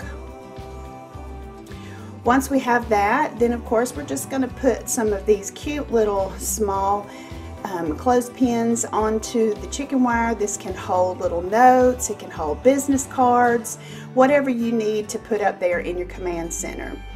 And I'm going to be putting this on the side of my refrigerator because it's exposed, and so I just got some of this what they call magnet tape, and I took a strip wide enough for the frame, and then I cut it in half, and I'm going to be using hot glue to help me secure this down. It is sticky on the back, but because of the chicken wire being a bit bulky, I'm using some hot glue to kind of help stick that to the back of this frame.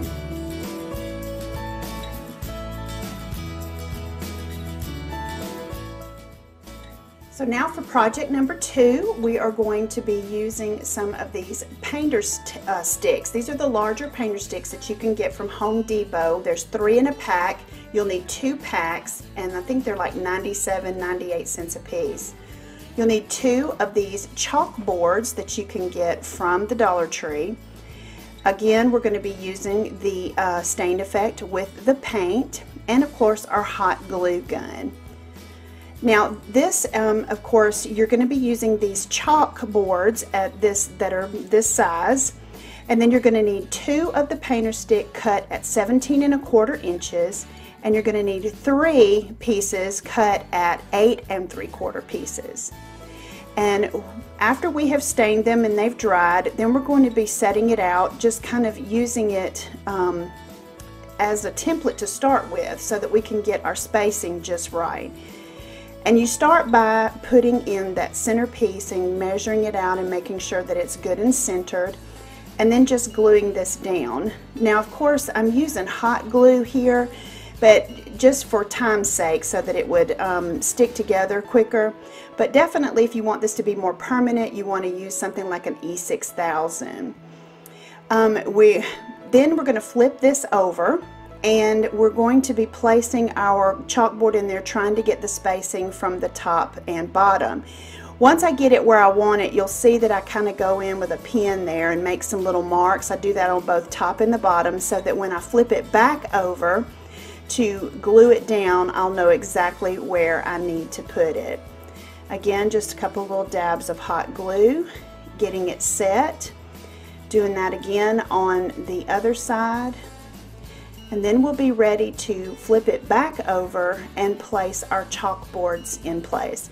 Now I'm making a little menu board with this for the side of my refrigerator, but this can also be a little note center. It can, whatever you need it to be for your area. Then of course this is easily converted, I guess, to whatever you want it to be. So now I'm just taking a little bead of glue on the top and bottom, placing my chalkboard in there, and then it's ready to put our stuff down. Just like I said, I'm doing a menu for the week, just to kind of help keep us a little bit organized, of course.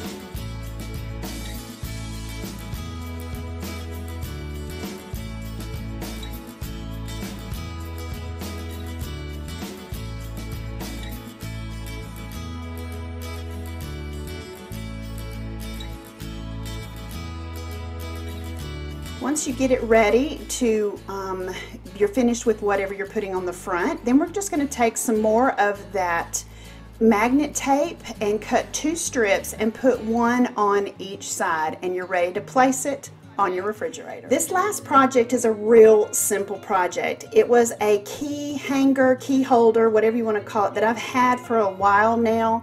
And I wanted to add this to my little command center, and all I'm doing is taking a piece of this magnet tape, measuring the length of the back of it with it, and then basically I'm just going to peel that off and stick it onto the back, and it'll be a part of my command center to help keep us a little bit more organized, knowing where our keys are and that sort.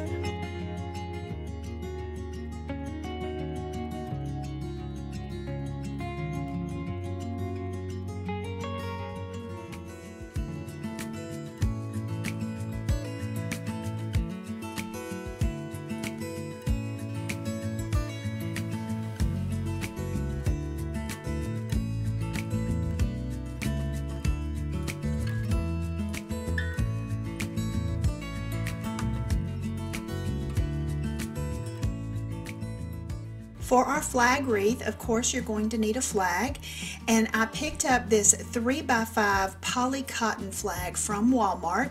Now this was a kit that came with the pole and the brackets and everything, but it was a whole lot cheaper than just buying a flag outright. It was kind of crazy, but this is the one that I wound up going with. I think it was $9.99 for this set.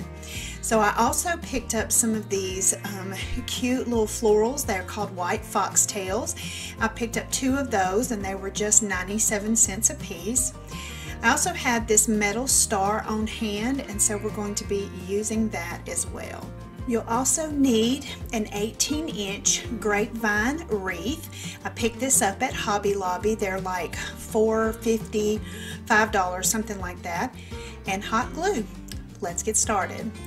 Now I'm going to take my flag out of the pack here, and we're going to fold it right here on the edge of the blue square where the stars are. And we'll get that kind of folded over and evened up here.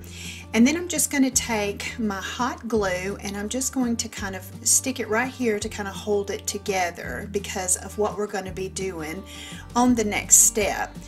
And I'm just going to kind of seal that over and be super careful, of course, because hot glue is hot.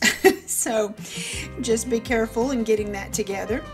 Once you have that together, then we're going to kind of take the flag across kind of at a diagonal angle. I guess you'll kind of see as I pull it together. But we're going to wrap it over one side, kind of tucking it under, and you want it long enough to where as it wraps around the wreath, it will come back to itself underneath, and you'll see why here in just a minute. But we're going to gather it together right here at the bottom part of the blue square, and you'll see I'm going to be using a large zip tie. Now you can get these at the Dollar Tree, you can get them Walmart, hardware stores, just anywhere. You just want kind of a big one here. So we're going to take it and thread it down through one side and then bringing it back up the other side of the flag. And with grapevine wreath, you can stick it up anywhere there because it's going to grab a hold and it's going to hold very securely. So once you get it threaded up through there, we're just going to pull it together here, making sure everything looks right like we want it, and then just fastening it together. Now before you pull it completely, I took a minute and just made sure that everything was tucked the right way, pulled out, pleated here, just all of the things to make it, you know, make sure that it's hanging right once we get it all secure to the wreath. Now we're ready to just pull it tautly here, making sure it's good and tight. And then we're going to just take a pair of wire cutters and we're going to just snip off that excess zip tie.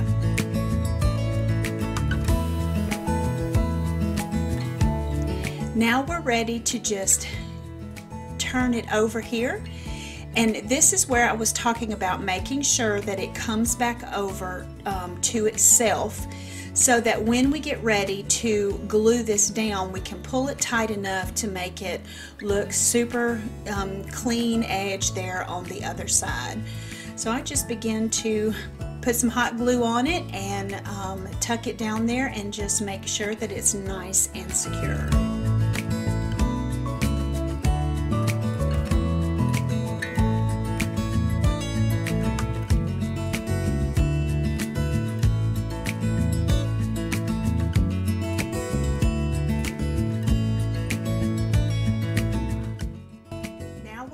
To add our little flowers here, and I basically am taking my wire cutters and I'm cutting them apart.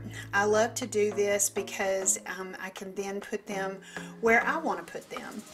And before I ever glue anything down, I am going to just kind of put things where I feel like that I want them to go, and I can move them around. This gives me the opportunity to move them around and make sure I get the right placement for me.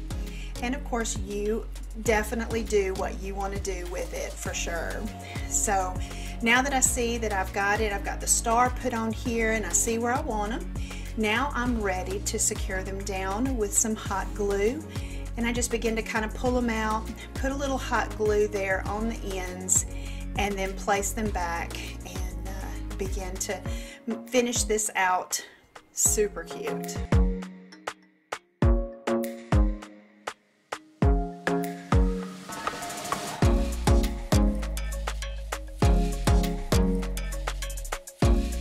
Now that we've got them securely in there, kind of see that I've got the star and everything looks good. Now we're ready to secure our star to the wreath. And again, I'm using another zip tie, and I'm going to do the same thing by taking it down and back up in the area that I want it to be, close to the flag here.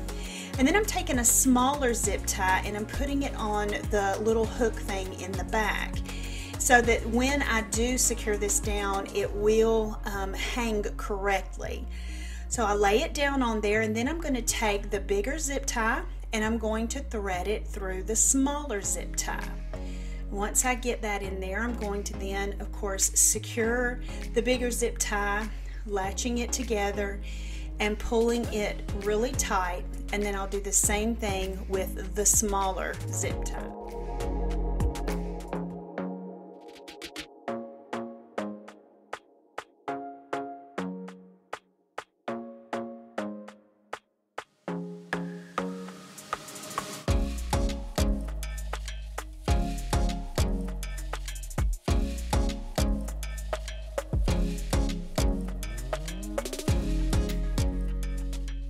So here's what you're going to need for the first ornament. We're going to be using these white Christmas ball ornaments. They are plastic, and I got these off of Amazon for a really good price. I also got this ribbon off of Amazon as well. It is the red and black buffalo check, and I will make sure that I link both of these down in the description box for you. I also used my silhouette to create these words, these Christmas words: joy, Merry, peace, and Noel. And I'm using Oracal 651 black vinyl. Came from the website defont.com, and it is the font The Skinny. And I also am using this little tea light candle holder to be able to hold the ornament for me. You'll need your scissors, and that's it. So the first thing that you want to do is you want to take like an alcohol swab, or alcohol on a cotton ball, or a napkin, just something with alcohol to kind of clean off any oils or anything on the ornament, so that the vinyl sticks to it really well, because it is plastic. Now if you use the glass, it will stick very well on the glass. You'll have to make sure that you get it right where you want it to start with, because it will stick immediately. But now with the plastic, you do have to kind of work with it just a little bit. So I got it centered, and I'm going to use my thumb on one hand to hold down the center, and then I'm going to start at one end of the word, and I'm just going to begin to use my fingernail and my finger to press it on there so that it'll stick, and then just lift up each word and move to the next, or should I say letter, and then move to the next letter until you have it all put on there. And then that's what it will look like once you get it on there. Well, then I'm going to take my ribbon and I'm going to cut, I think it wound up being about a 7.5 inch piece of ribbon. You can make it as big or as small as you want it. And then once I cut that, I folded it in half to meet each end, and then folded it in half long ways to create my dovetail on the ends. Once I got those, I then folded it so that I had a little point to be able to thread it through the top of my ornament, and got it on there. And of course it fits in there pretty snugly, but I still decided to go ahead and tie it at the top there so that it was good and secure. And guys, once you get it tied on there, that's all there is to it. You just need to get yourself a little hook to be able to add these to your Christmas tree. This is so cute and so simple.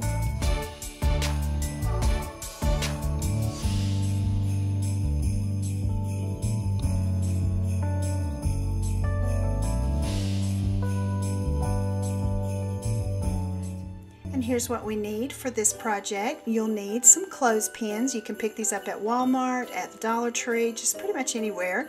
And you're going to need 8 clothespins for each snowflake that you make.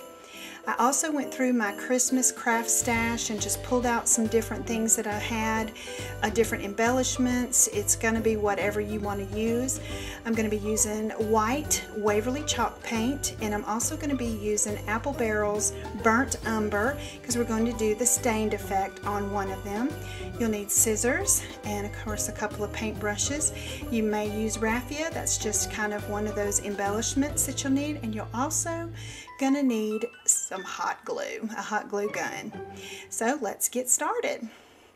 So basically what we're going to do with our clothespins is we're going to take them apart. We're going to take off that spring that's in the middle, and they're pretty easy to do, just to pull them apart and pull out the spring out of each one of those 8 clothespins.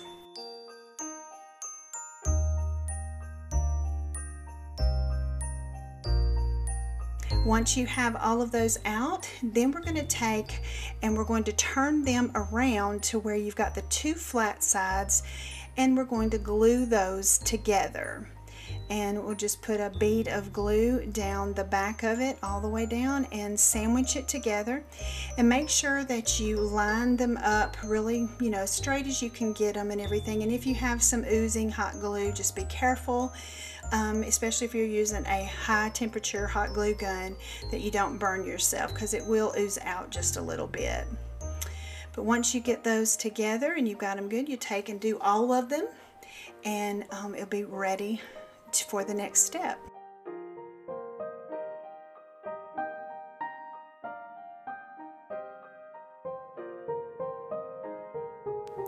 Now we are ready to paint, and I only wound up putting 1 coat of the white Waverly chalk paint on this particular snowflake. It didn't need any more than that. It covered really well. That's why I love working with this Waverly chalk paint so much. So we'll just paint each one of these and get those to dry and be ready, of course, again for the next step. Now, as you see, I let them dry, and of course my camera decided to die about the time I was getting ready to work on these brown ones. These are the stained ones, and I used the brown Apple Barrel paint to be able to do that stained effect that I've done before. So now we're ready to put the snowflakes together, and basically each one of your snowflakes you'll see kind of has a pyramid type at the very top of it, and we're going to take and put 2 of those together with some hot glue, and we're going to do another 2 together also with some hot glue. And then once we get 4 pieces together like that, we're going to flip 1 set of them and put it on the top, I guess you could kind of say. I hope you guys can kind of see what I'm doing here, but you want to also make sure that as your glue is cooling and drying there, you want to keep it flat on your crafting table so that it is good, straight, and flat. So then once we have got it flipped around there, we're going to put some glue on the tip and put the 2 of them together. And as you can see, we're starting to have the shape of our snowflake. I'm also going to go in with a little bit of extra hot glue right there in the center to make sure that we are good and secure. We don't want this falling apart and popping off when we put it on our Christmas tree. So we'll make sure that it's good and secure with a little extra glue.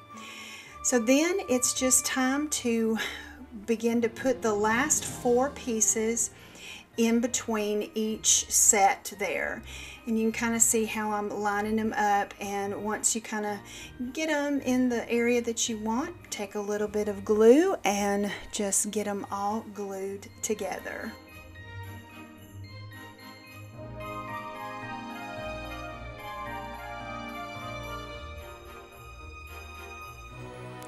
Now comes the fun part of embellishing, and you can just play with it and do different things, but I really loved the way this glittered ornament just kind of pops right off of that white. And then I also put a little red bell there right in the center, and just basically gluing this down really well, making sure that it's good and secure, and it'll also help to make sure everything stays together, holds together. And we'll place that down there in the center, and then place the little red bell that I had. You could have also put a silver bell in there. You could put a bead, a little sprig of holly. It's whatever you want to do. Just play with them and make them your own. But I think that this one turned out so pretty, and you can even do other things with the white snowflake first before you embellish it, or don't embellish it at all. Just have your white snowflake. But I think they turned out beautiful. But then we also did our brown stained one, and I just began to kind of play around to see what I wanted to do with this one, because this one really kind of, even though we don't have brown snowflakes, I felt like that this was really kind of a rustic ornament that would really look really pretty on kind of a woodland theme like I do on my Christmas tree, or a rustic Christmas tree farmhouse. I just think that it just would really make a statement. And of course, these little wood snowflakes that I had from last year really looked super nice. I painted one and I also stained one. And then there were these plastic snowflakes that came from the Dollar Tree as well, but I ultimately wound up putting the white one with a little brown bell right in the center, and this turned out so pretty. I love these, and I really don't know which one is my favorite. Let me know in the comment section below which one is your favorite.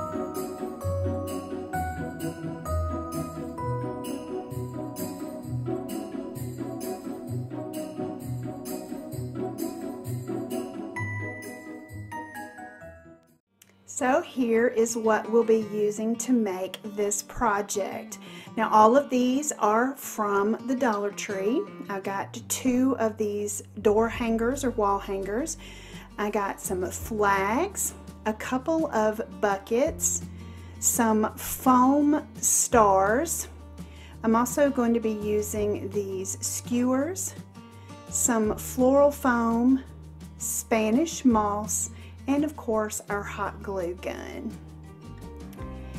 So the first thing that I wind up doing is taking that burlap strip off of the back of each one of these.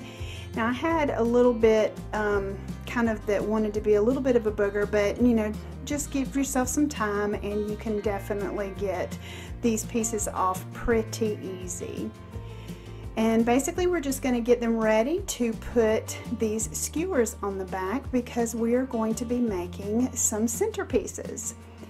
And I just take these skewers and my hot glue gun and glue these sticks to the back. And I basically just put a bead down onto the star or the USA, and then I take and kind of reinforce it a little bit with just a little bit over it in a couple of places.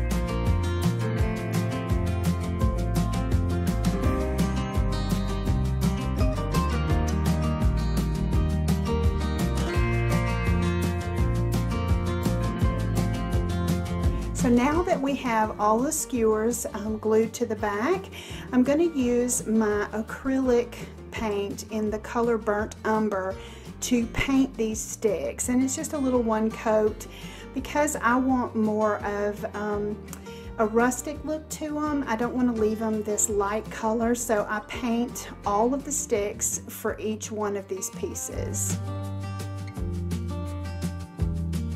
Once I've gotten those painted, I wanted to go into each one of the stars and of course each of the letters, and just kind of take my paintbrush with a little bit of the paint, kind of doing a dry brush effect even over the glitter. And what it did for me is it kind of muted it the glitter down just a little bit, kind of made it look a little bit more warm, a little bit more rustic. And I did it on each one of them, and in some places I may have gotten a little bit much, and even with the glitter you can take a little damp paper towel and kind of rub it in and still get that same look. It's not real evident, but for me it was enough, and you can do it as much or as little as you want. So now that I've gotten each one of those done, I'm ready to now begin to build my centerpieces. And for each one of the buckets, the neat thing about this particular floral foam, I just love this type of floral foam. And it comes in the pack, and it's 4 separate pieces. And so I put one in each bucket, and then I take another one, cut it in half, and then cut that half in half to make sure that I've got enough of this foam in the bucket to do what we're wanting to do here. So now it's time to have fun and start putting these pieces together. And really, guys, this is your creation. Make it how you want it, of course USA, but you can make it heights that you want. You can put it in what kind of order, just however you want to fill this bucket in. Just have fun with it and make it your own. Now, once I had the stars and the USA in, I did go and put one flag in the back, kind of on either side of it, because it is both of these pieces I am going to be putting on my dining room table, and so I wanted them kind of symmetrical in a way.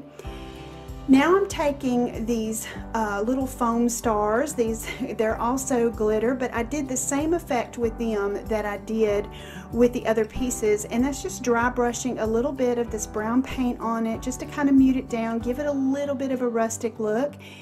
Then I took and stuck it on a skewer as well, painted that skewer, and then began to use those in these centerpieces just to give it that fun look.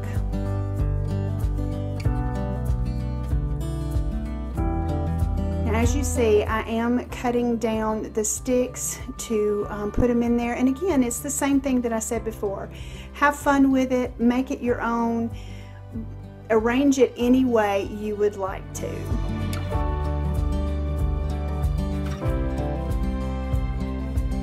Now, once I got it set like I wanted, now I'm ready to put in some of this Spanish moss. And you'll see I took those foam stars out just to give myself room to work, and that also helps to kind of hold the Spanish moss in there. I didn't glue it, I just put them in there and created these cute, fun centerpieces that can be used on any table, together or even separate. They can be put on a mantle, wherever you would like to use these, and I just think they turned out so good.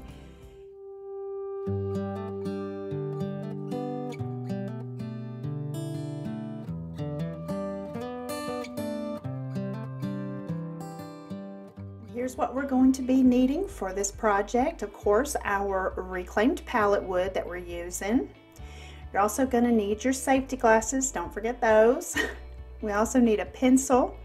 I'm using some hardware left over from my kitchen reno, and a tape measure and a carpenter square. The tools I'm going to be using is my sander, my nail gun, and my drill, as well as my miter saw. So let's get started.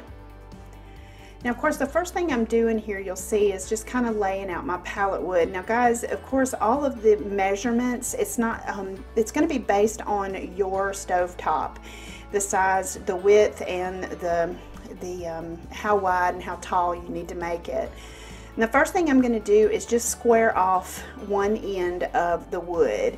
Now, of course, don't forget your safety glasses. You definitely need those. But I'm just going to take the ends off of each piece of wood here to square it up to make it easier to get a correct measurement for the width of the stove cover. Now once we've got that done, and I'm going to lay those out there, I'm going to take and I'm going to measure the width on and mark it on each one of my pieces of wood. And I'll get that just marked on each one, and then go back and create a little line with my carpenter square.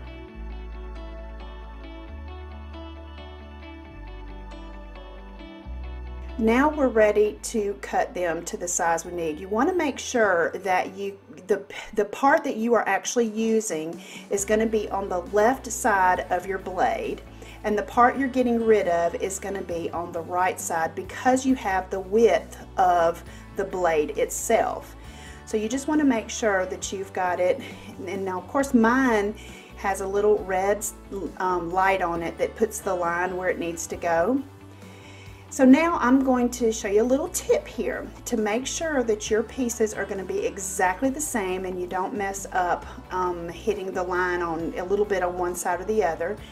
You're going to lay the first piece of cut wood on top of the second piece that you're ready to cut. And you're going to push it up against your back brace, and you'll see how you can take, and once you make sure it's even on one end, bring your saw down and scoot the piece of wood, really the two pieces of wood, until your one that's already cut is touching the blade, and it will be right there in the same spot, and you're ready to cut. Once you get it cut, then you'll see that these pieces are exactly the same size. Now let's move to the next step. Now that all of these pieces are cut, we're ready to sand. And I'm just going to be using an 80 grit sandpaper, and I'm just going to be sanding all sides of each board. You want the front, the back, both the sides, the top, the bottom. You want to make sure that you get them, because you know pallet wood does have a tendency to be super rough, and so this will take a bit more sanding. And I don't know if you can really tell it here or not, but there is a huge difference in the way that they look and even the color of them. It takes that, you can kind of see right here. So now we're ready to get the rest of these sanded and move to the next step. Guys, don't forget to check me out over on Instagram. I'm at Fixin2AL. You can kind of catch some behind the scenes stuff and also get to kind of know me on a little bit more of a personal level. So don't forget, check me out over there. Let's get back to the project. Well, our wood is nice and smooth, and now it's time to stain it. We're going to be staining it with this Rust-Oleum decorative glaze in the color Java Brown. And I love this stain because you can put it on as dark or as light as you want to. It just works out awesome. And I'm basically just going to take my foam paintbrush that I have here and just begin to do each and every nook and cranny of all of these pieces. And I don't wipe any of it off because I really want this dark rich color, but you can wipe it on, you know, put it on and then turn it and wipe it off. And you can see kind of how it definitely brings out the wood grain of this pallet wood. So I'm going to get the rest of these done and we'll be back for the next step. So now that we have all of our wood stained and it's good and dry, we're ready to put this together. Now, because my nails are a little longer, because I'm using what I have at home, I'm putting some wood underneath each one of these sides, but I'm going to be using some wood glue and of course my nail gun to get all of this put together. And I've cut these smaller strips, you know, the length of my cover here, on one on each side, and this is how we're going to put it all together. And I'm just going to take the wood glue and I'm going to place it on there, and then of course I'm measuring 2 inches from the side, and then I'm just going to take my nail gun and of course my safety glasses, and we're going to put 2 nails in each one of these pieces of wood, and this will definitely secure it all together. Now you're going to see when I flip it over those pieces of wood that I had in there, because like I said, my nails were a bit longer. So we're going to take these pieces of wood off, and then I'm just going to take my hammer and basically knock the pieces of nail that came through the bottom and just kind of bend them over and kind of hammer them back into the wood there, so they're not sticking out or causing any issues whatsoever.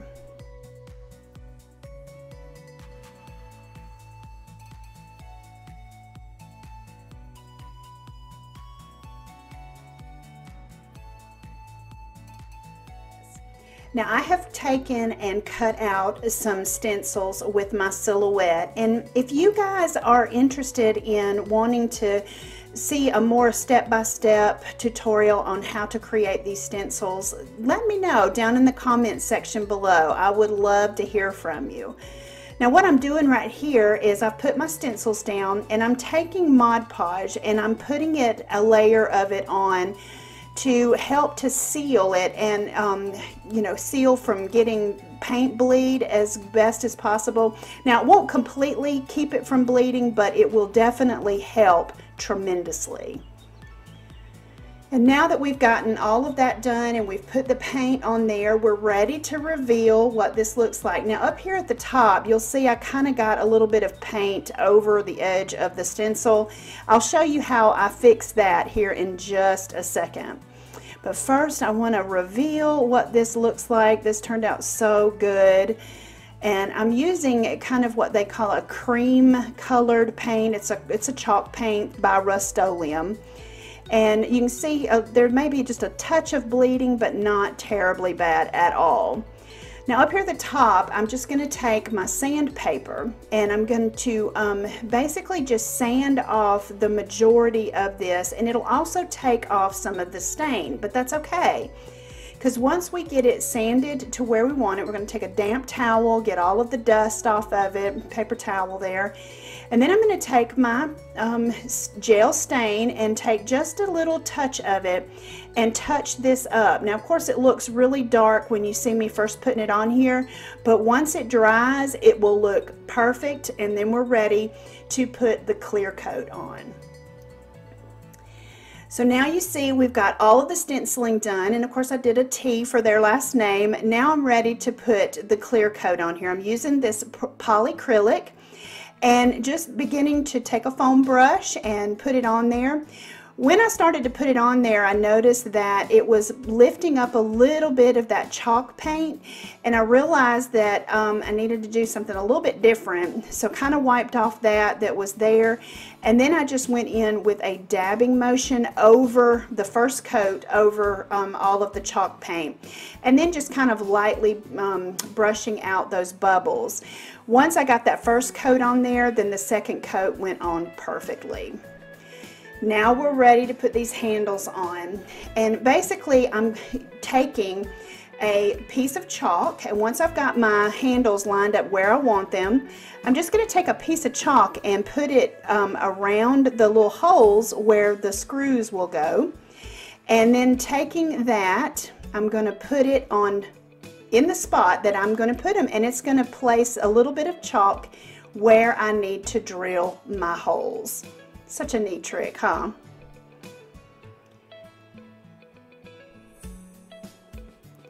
Now once I've got my holes marked, I'm again going to take some of the wood, the scrap wood, and put it underneath it, because I'm going to be drilling through all the way through, and I definitely don't want to mess up my countertop here. So I'm going to put a couple of pieces of wood there to make sure that I've got enough room to drill down all the way through. And even if I have to go into that scrap wood, it's going to be fine. So we'll get that set, and then we're going to take our drill and we're going to drill the holes for the screws.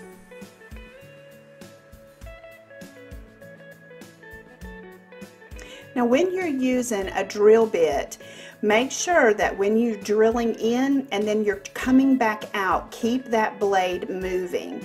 That way it'll come out so much easier. Once you've got your holes done, then you're just going to attach your handles, screwing them in from the back.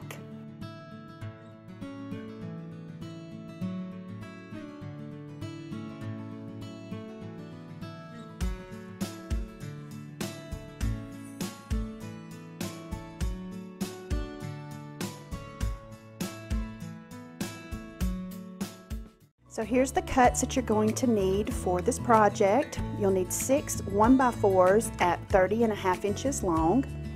You'll need 2 1x2s at 28 inches long. And then you'll need 4 1x2s at 10.5 inches long. Now, of course, the cuts will be in regards to your window frame or where you're putting this. So of course we're going to be using our Waverly chalk paint to paint all of these pieces. I'm using a foam brush. I'm going to put on some of these gloves and of course some sandpaper. Now you can use an orbital sander, hand sandpaper, it doesn't really matter, but you just want to make sure that all of your edges where you made your cuts are nice and smooth. And the wood I had already sanded and everything, not a whole lot, just to, because it's kind of rugged, and you know these are shutters, so we are doing a little bit of a rustic look somewhat on them because of the old window frame. So basically you just take and paint.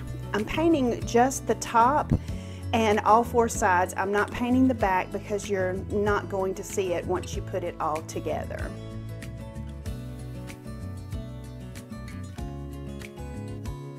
So now it's time to put this together, and of course we're taking our 3 1x4s and we're just going to get them even and put together side by side. And then we're going to be taking our 2 pieces of 1x2s, the 10.5 inch pieces, and I'm going to kind of start at the top, and we'll call this up here at the top, and I'm going to measure 3 inches down from the top, and that's where I'm going to go ahead and secure the top piece. And you'll see why here in just a minute, that we want this top piece secured first. So we just measure that 3 inches, and then I'm going to take my my little brad nailer here, and we're just going to tack them in. And I start on the outside pieces of the 1x4s and go ahead and put 2 brad nails in there. And then once I get the outside 2, then I'm going to move and do the inside one. And that way it stays together, it's good and secure, and we just want to make sure that it's even.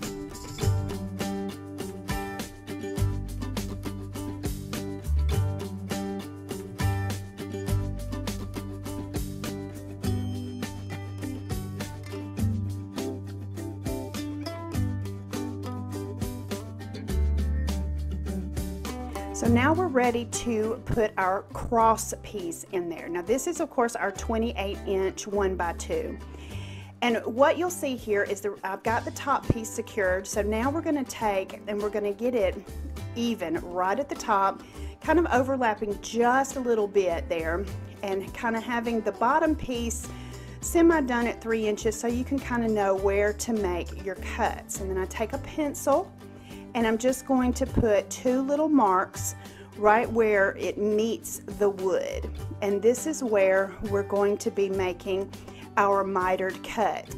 And of course you'll see my 2 marks that I made here, and we're just going to take and draw a straight edge connecting the 2 marks, and that will be of course again where we're going to make our miter cut.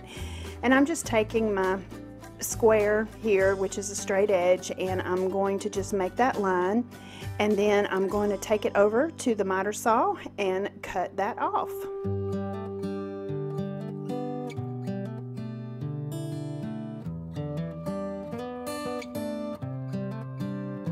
Now we have our first mitered cut, and you'll see how it fits right there, and it looks great right there on the edge. So now we're ready to move over to the other end, and this is why I did not want to secure the bottom piece as well, because that way we're going to do the same thing by making our marks and making our miter cut. And if we shorten or lengthen that cut just a little bit. That way we'll be able to move that bottom piece and make it a secure, snug fit right there up against it. And then you're just going to measure both ends to make sure that it's level. And once you do that and you get it where you need it to be, just gonna take and tack it down with the brad nailer, and you'll be ready to move on to the next step.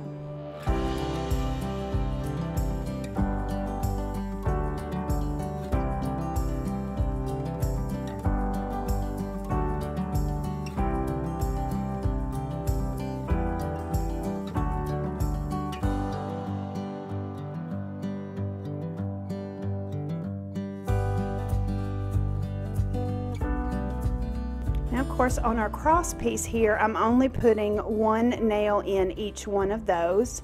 Now, you can also use wood glue on this. I wound up doing that on the second one, didn't think about it on the first one, but it's just going to be hanging on the wall. That's not going to be bumped or anything like that, so it should be good.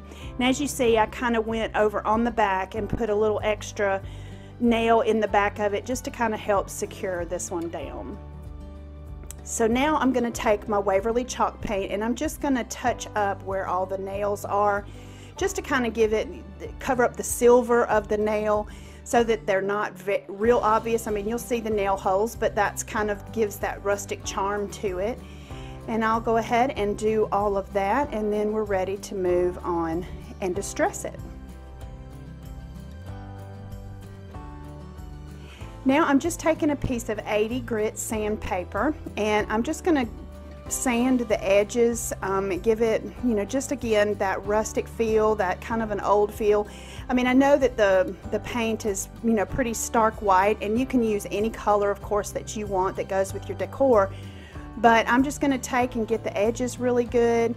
And then we're going to go back in with some of my brown burnt umber acrylic paint and just begin to give it a little bit more of a kind of a distressed look.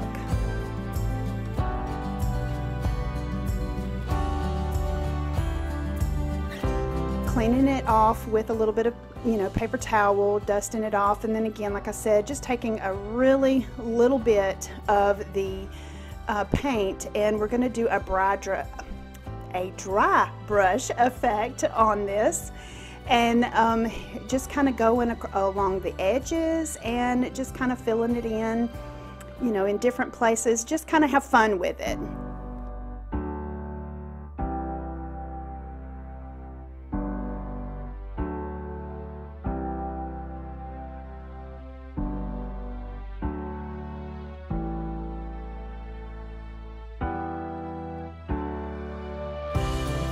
Once we got these all done, now we're ready to install them at my daughter's house. And of course, I recruited my husband, my sweet husband, to help me. He drilled the holes for the little anchors for the window that we put up. And then of course I went in and put the screws in. We kind of tag teamed this. And I think that they turned out absolutely beautiful. My daughter loves this. Guys, see how this just made it, and it's definitely fills in this big wall, and it is absolutely beautiful.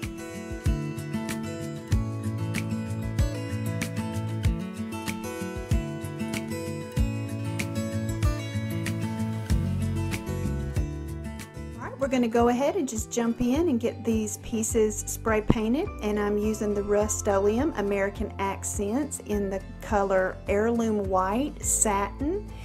And also, guys, if you have not gotten one of these to spray paint, you must get one. These are awesome finger savers. They're great. You can spray paint for a long time using these. I will link down in the description box below where I got this. It is awesome. I love it, and it is just like you're just holding a little gun-like thing. It's great. Also, these planters came with these pieces that fit on the bottom, and I guess one of mine fell off and at the store or whatever, and I only had one, so I'm gonna go ahead and glue it down using some E6000, on this one and then just not worry about it on the other one, and we're going to do a little bit of embellishing towards the end. So I'm just going to take my spray paint and begin to spray paint it. Now I tried my best not to spray on the very top of these there because I want the glue to adhere really well. Now I know I got overspray, but it definitely worked out okay. And I'm also, as you see, spraying the pizza pan. So I did 2 coats of this just to make sure that everything was good and covered. So I let these dry overnight, and so now that they're good and dry, we're ready to put this together. Now, like I said before, this one was missing that piece on the bottom, so I'm going to let that one be my bottom one, and this is the one with the little cap thing. I'm going to let that one be the top. So I'm going to be using, of course, hot glue and also E6000 to put these together, and that will of course the hot glue dries fast and the E6000 will have time to dry. Now this new nautical rope from the Dollar Tree is awesome. It is soft and lighter color. I love it, and it went well with this. So now we're ready to put the pizza pan onto the top of the planter, and I just took that little lip that's right there on the bottom of the pizza pan, and I just put a nice little bead of the E6000 glue on there. And guys, this fit like a glove. It's like it was supposed to fit right there on it, and to make the top of the little side table. So now we are ready to put this together, and on each one of these little tabs I'm going to put a good amount of the E6000, and then I'm going to go in with the hot glue and put a good amount of hot glue right next to it there so that everything will stay together and hold together for a long time. Now we are ready to embellish, and we're going to be using the nautical rope, and I've taken some clear tape and put it on the end to keep it from unraveling, because this stuff will unravel very easily. And I'm just going to get the starting point and just take it and measure around the area that I want to put this rope. Once I get it measured there, I'm going to take a piece of the tape here, the Scotch tape, clear tape, and I'm going to put it right on the area where I had marked it with my finger. And once I get that on here and get it wrapped around, completely wrapped around, I'm then going to take my scissors and I'm going to cut it right in the middle of that tape. And what that will do is that will keep it from fraying on both sides.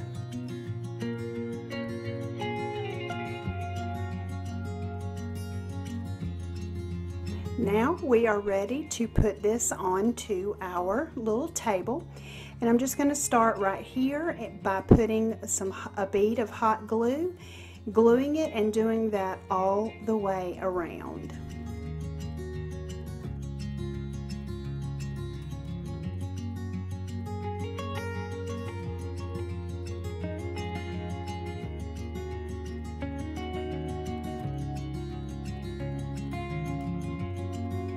Once I got here to the end, I realized that as I was putting it on with the hot glue, I kind of stretched the rope out a little bit and it became a little bit long. So I'm just going to measure again putting the tape on there, wrapping it around, and then cutting it off right there in the middle of that tape, and then finish gluing that down.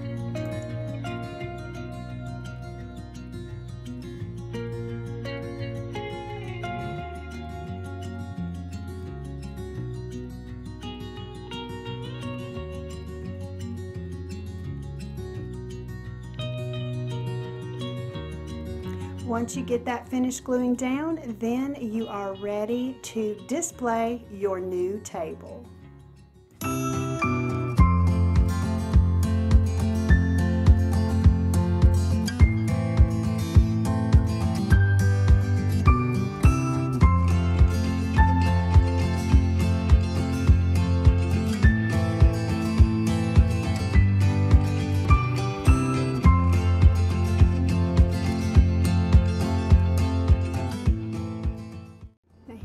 supplies that we're going to need for this beautiful canopy. Now I'm going to be using sheer panels. I've got these at Big Lots or at Walmart, I can't remember which, but it's whatever color that you want. We're going to be using this 14-inch wreath form from the Dollar Tree, and I'll show you exactly what we're going to do with this. You'll need a pair of scissors, some heat and bond, because this is going to be a no-sew project. Also some satin ribbon, color to match your shears. And also you're going to be needing florals. Now I have a bunch of florals here. I am probably not going to use every single one, but I have been picking these up for a minute now. So now on these shears, they have a wider hem at one end with a pocket in it, of course, and they also have a smaller hem at the other end of it. It also is a pocket. But what we're going to be doing with these is we're going to definitely use the larger end hem area, and we're going to take it and of course lay it out. Now don't judge my ironing board here. I've had it for a minute. I need a new cover, but this is going to help me quite a bit. So the first thing we're going to do is we're going to cut this hem open at the very end, and we're just going to take and just evenly cut it all the way from one end to the other. Once we get that cut, we're going to flip it back, and here's where my particular ironing board cover is coming in handy. It has these straight lines on it, so I'm going to use this to my advantage. You can definitely make sure that you measure exactly how far you want it, but you want, a good inch opening from the natural hem of these shears to where you're going to be placing your heat and bond. Now I'm going to, just lay this down. This is so simple to work with, guys. You just lay it where you want it to go, and it has this sticky stuff on both sides that is activated by your iron. If you've never used it before, this is actually a life changer. Now I know how to sew, but I love this no-sew stuff. So basically I'm just taking my hot iron, no steam, and I'm just pressing where the heat and bond is to activate the sticky stuff. And once it cools down, guys, it's stuck. It is there, and it has created that pocket. Now here's what we're going to do with our wreath. You see I have this single, metal little ring here. Where I got this from, and you can have multiples by doing this, I took a pair of basically of wire cutters, and I've used that first ring for another project, and I'll make sure I link it up above for you. But you're just going to cut right at each one of those brace sections. And guys, you have a ring. You have an awesome ring to be used for those ring wreaths, which I will, like I said, I will link that above for you, or something like this. And guys, it's so simple. Now it will have those a little bit of a knobby kind of place where you cut it apart, but it's real easy to work with. And of course you're going to need 2 sets of these shears, 2 shears, not 2 sets. You're going to need 2 shear panels for this canopy. And you're just going to slide it on and work it around. And like I said, you kind of have to work it around those little knobbies, but guys, it works perfectly. And we're going to go on and put the second one on there as well, doing the same thing by making sure that your seam is to the inside of the ring. And you'll just slide it and work it around.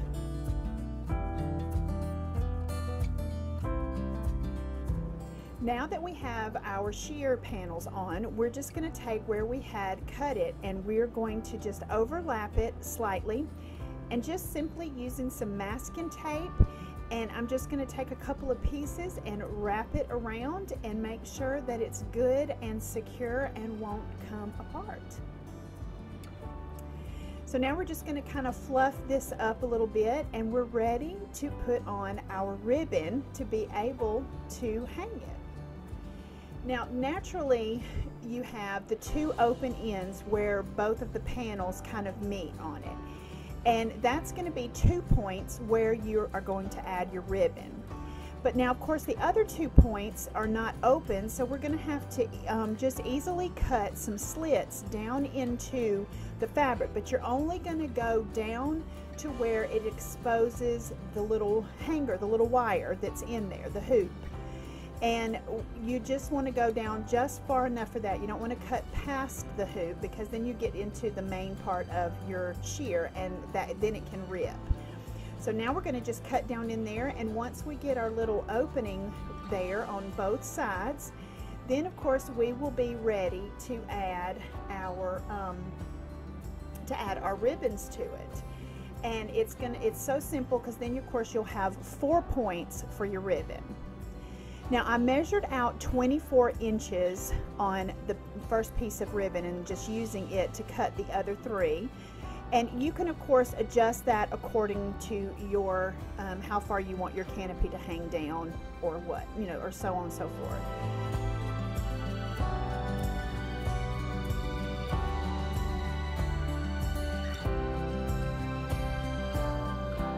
So let me show you a little tip here when you're putting on any kind of ribbon, or even just tying bows or anything like that. When you take your ribbon and you tie your first tie on there, tying it tight, then you're going to loop around and of course bring in your second tie for the knot, but don't pull it all the way. Take some hot glue and dab it right down there on top of your first tie, and then when you pull it tight, and it will hold it and keep it from coming untied. So as you see, it's a little floppy, but that's okay, because this is where we're going to place our florals. So with our ribbon, we're going to take and just tie all 4 of them together into a little knot at the top, and that's where you will be hanging it from.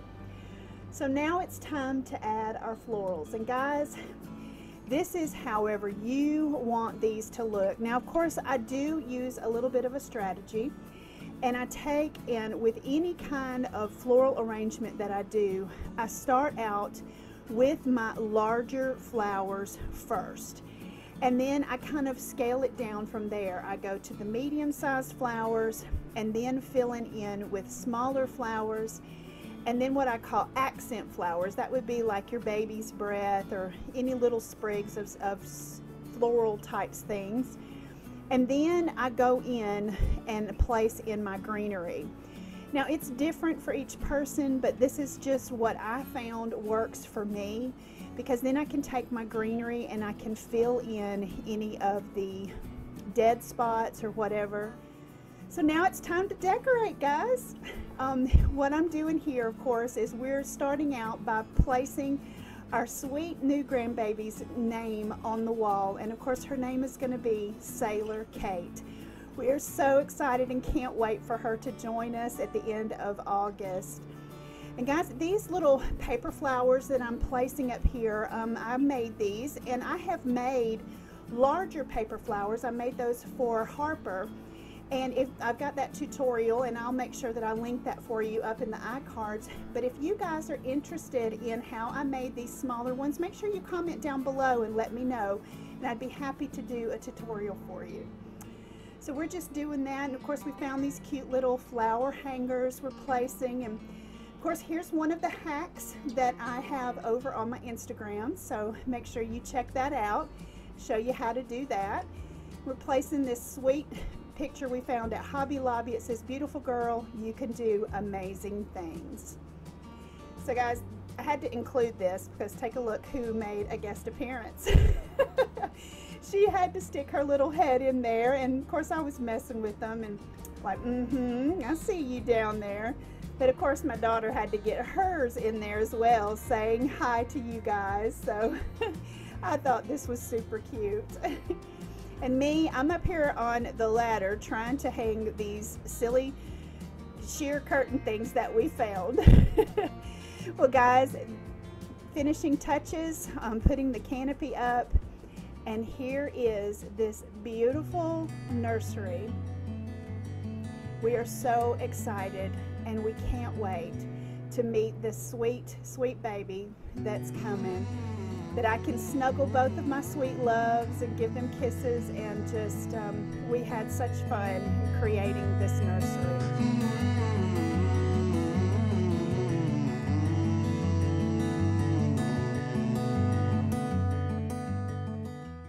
Here are the supplies that you're going to need for the first project. And we're going to need a picture frame with all of the stuff removed. We're also going to need just a piece of copy paper and, of course, a piece of foam board, some ribbon, and I'm going to be using Waverly chalk paint in the color Ivory to paint the frame. We're going to need, of course, a paintbrush, some scissors, a utility knife, and then I'm also going to be using this boxwood garland, wired garland that I got from Target's Dollar Spot a year or so ago. So you can use any kind of garland, ribbon, anything that you want to wrap with. So first we're going to take our piece of copy paper and we're just going to fold it in half. And like we did when we were kids, to make the perfect heart, you're going to just trace out half of the heart shape. Of course, making it however big you want it for your piece.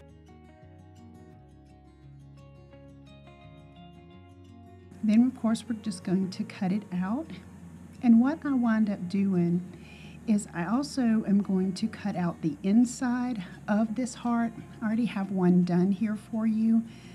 And basically we're going to use this as a template on our foam core board. So now we're just going to take this and trace it out on our foam core board. And using a pencil we're going to do that, and then take our X-Acto knife and cut it along those lines that we traced out. Once we get it cut out, of course, we're going to be ready to paint that and then set it aside.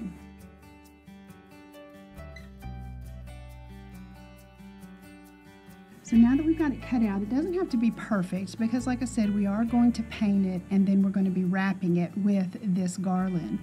Now I'm going to paint it green, but I didn't have any green, so of course we're going to use yellow and blue, make green. So we'll get that mixed up and paint the front and the back and along the sides.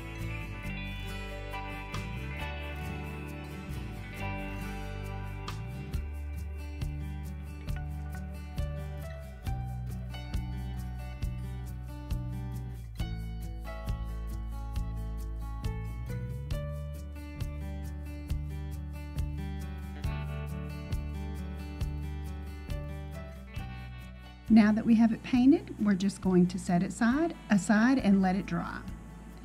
So now we're going to take some needle nose pliers and remove those little metal pieces that hold the backing in on the frame, and then it'll be ready to paint.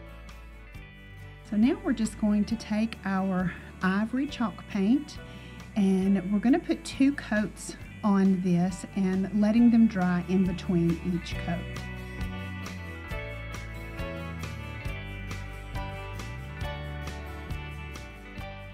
Make sure that you get all the way around the sides, on the outside and on the inside.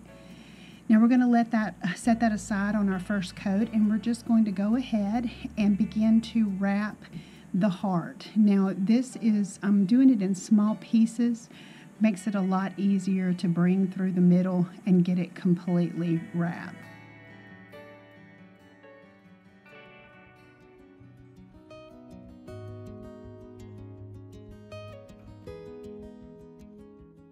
Alright, now that we have that done, I just want to give you a little crafter's tip.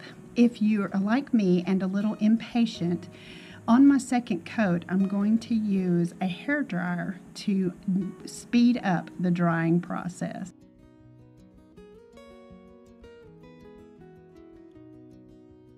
Now that that's dry, we are ready to take the ribbon that you want to use and be able to attach it to the frame. And basically I'm going to measure out 24-inch piece of ribbon 2 times. So basically 2 24-inch pieces of ribbon. and deciding which the front or the back side that I want to use of the ribbon, and then we're just going to attach it to the back side on either side of the top of the heart.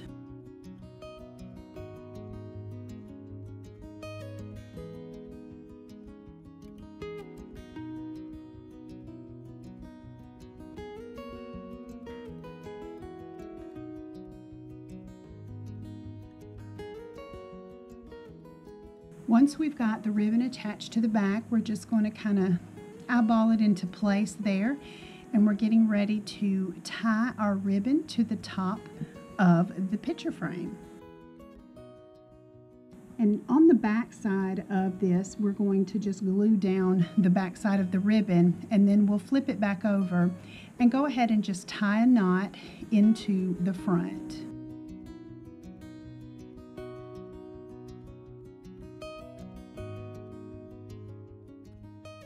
Now I'm going to create just a very simple bow, making 2 loops and then just bringing them around and making the little bow with the ribbon, the 2 loops of ribbon, and then just adjusting it to the size that you would like to have at the top of each side of your heart.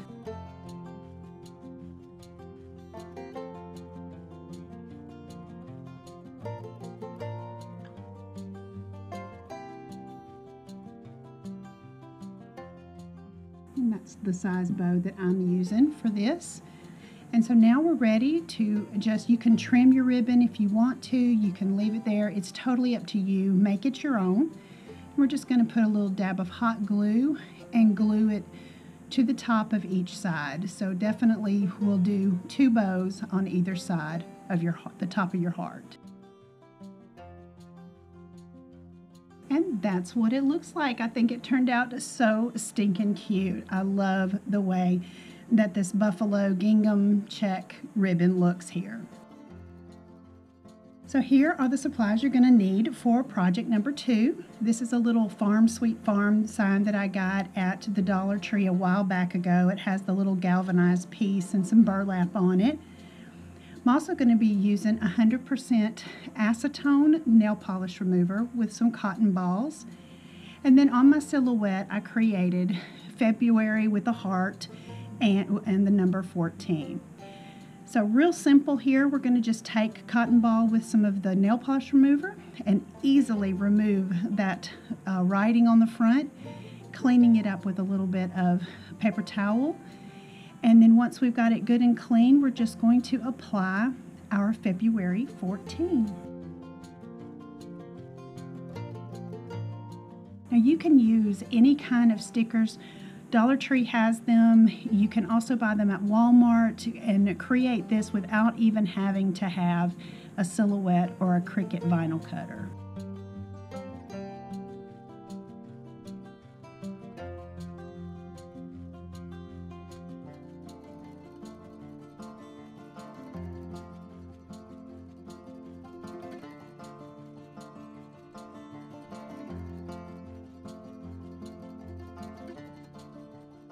Another cute little sign that can be used anywhere in your decor.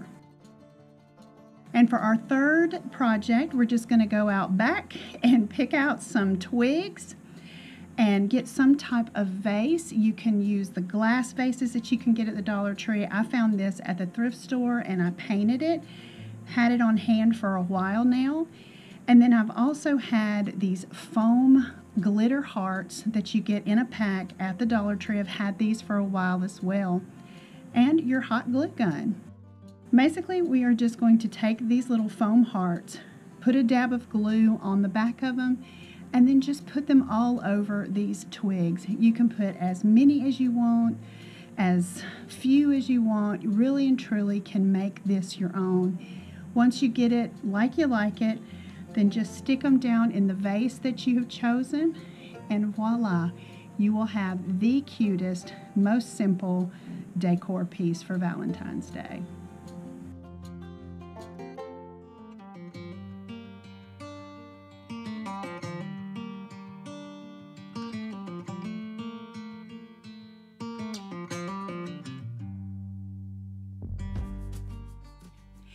Thank you for hanging out with me for my best 20 of 2020.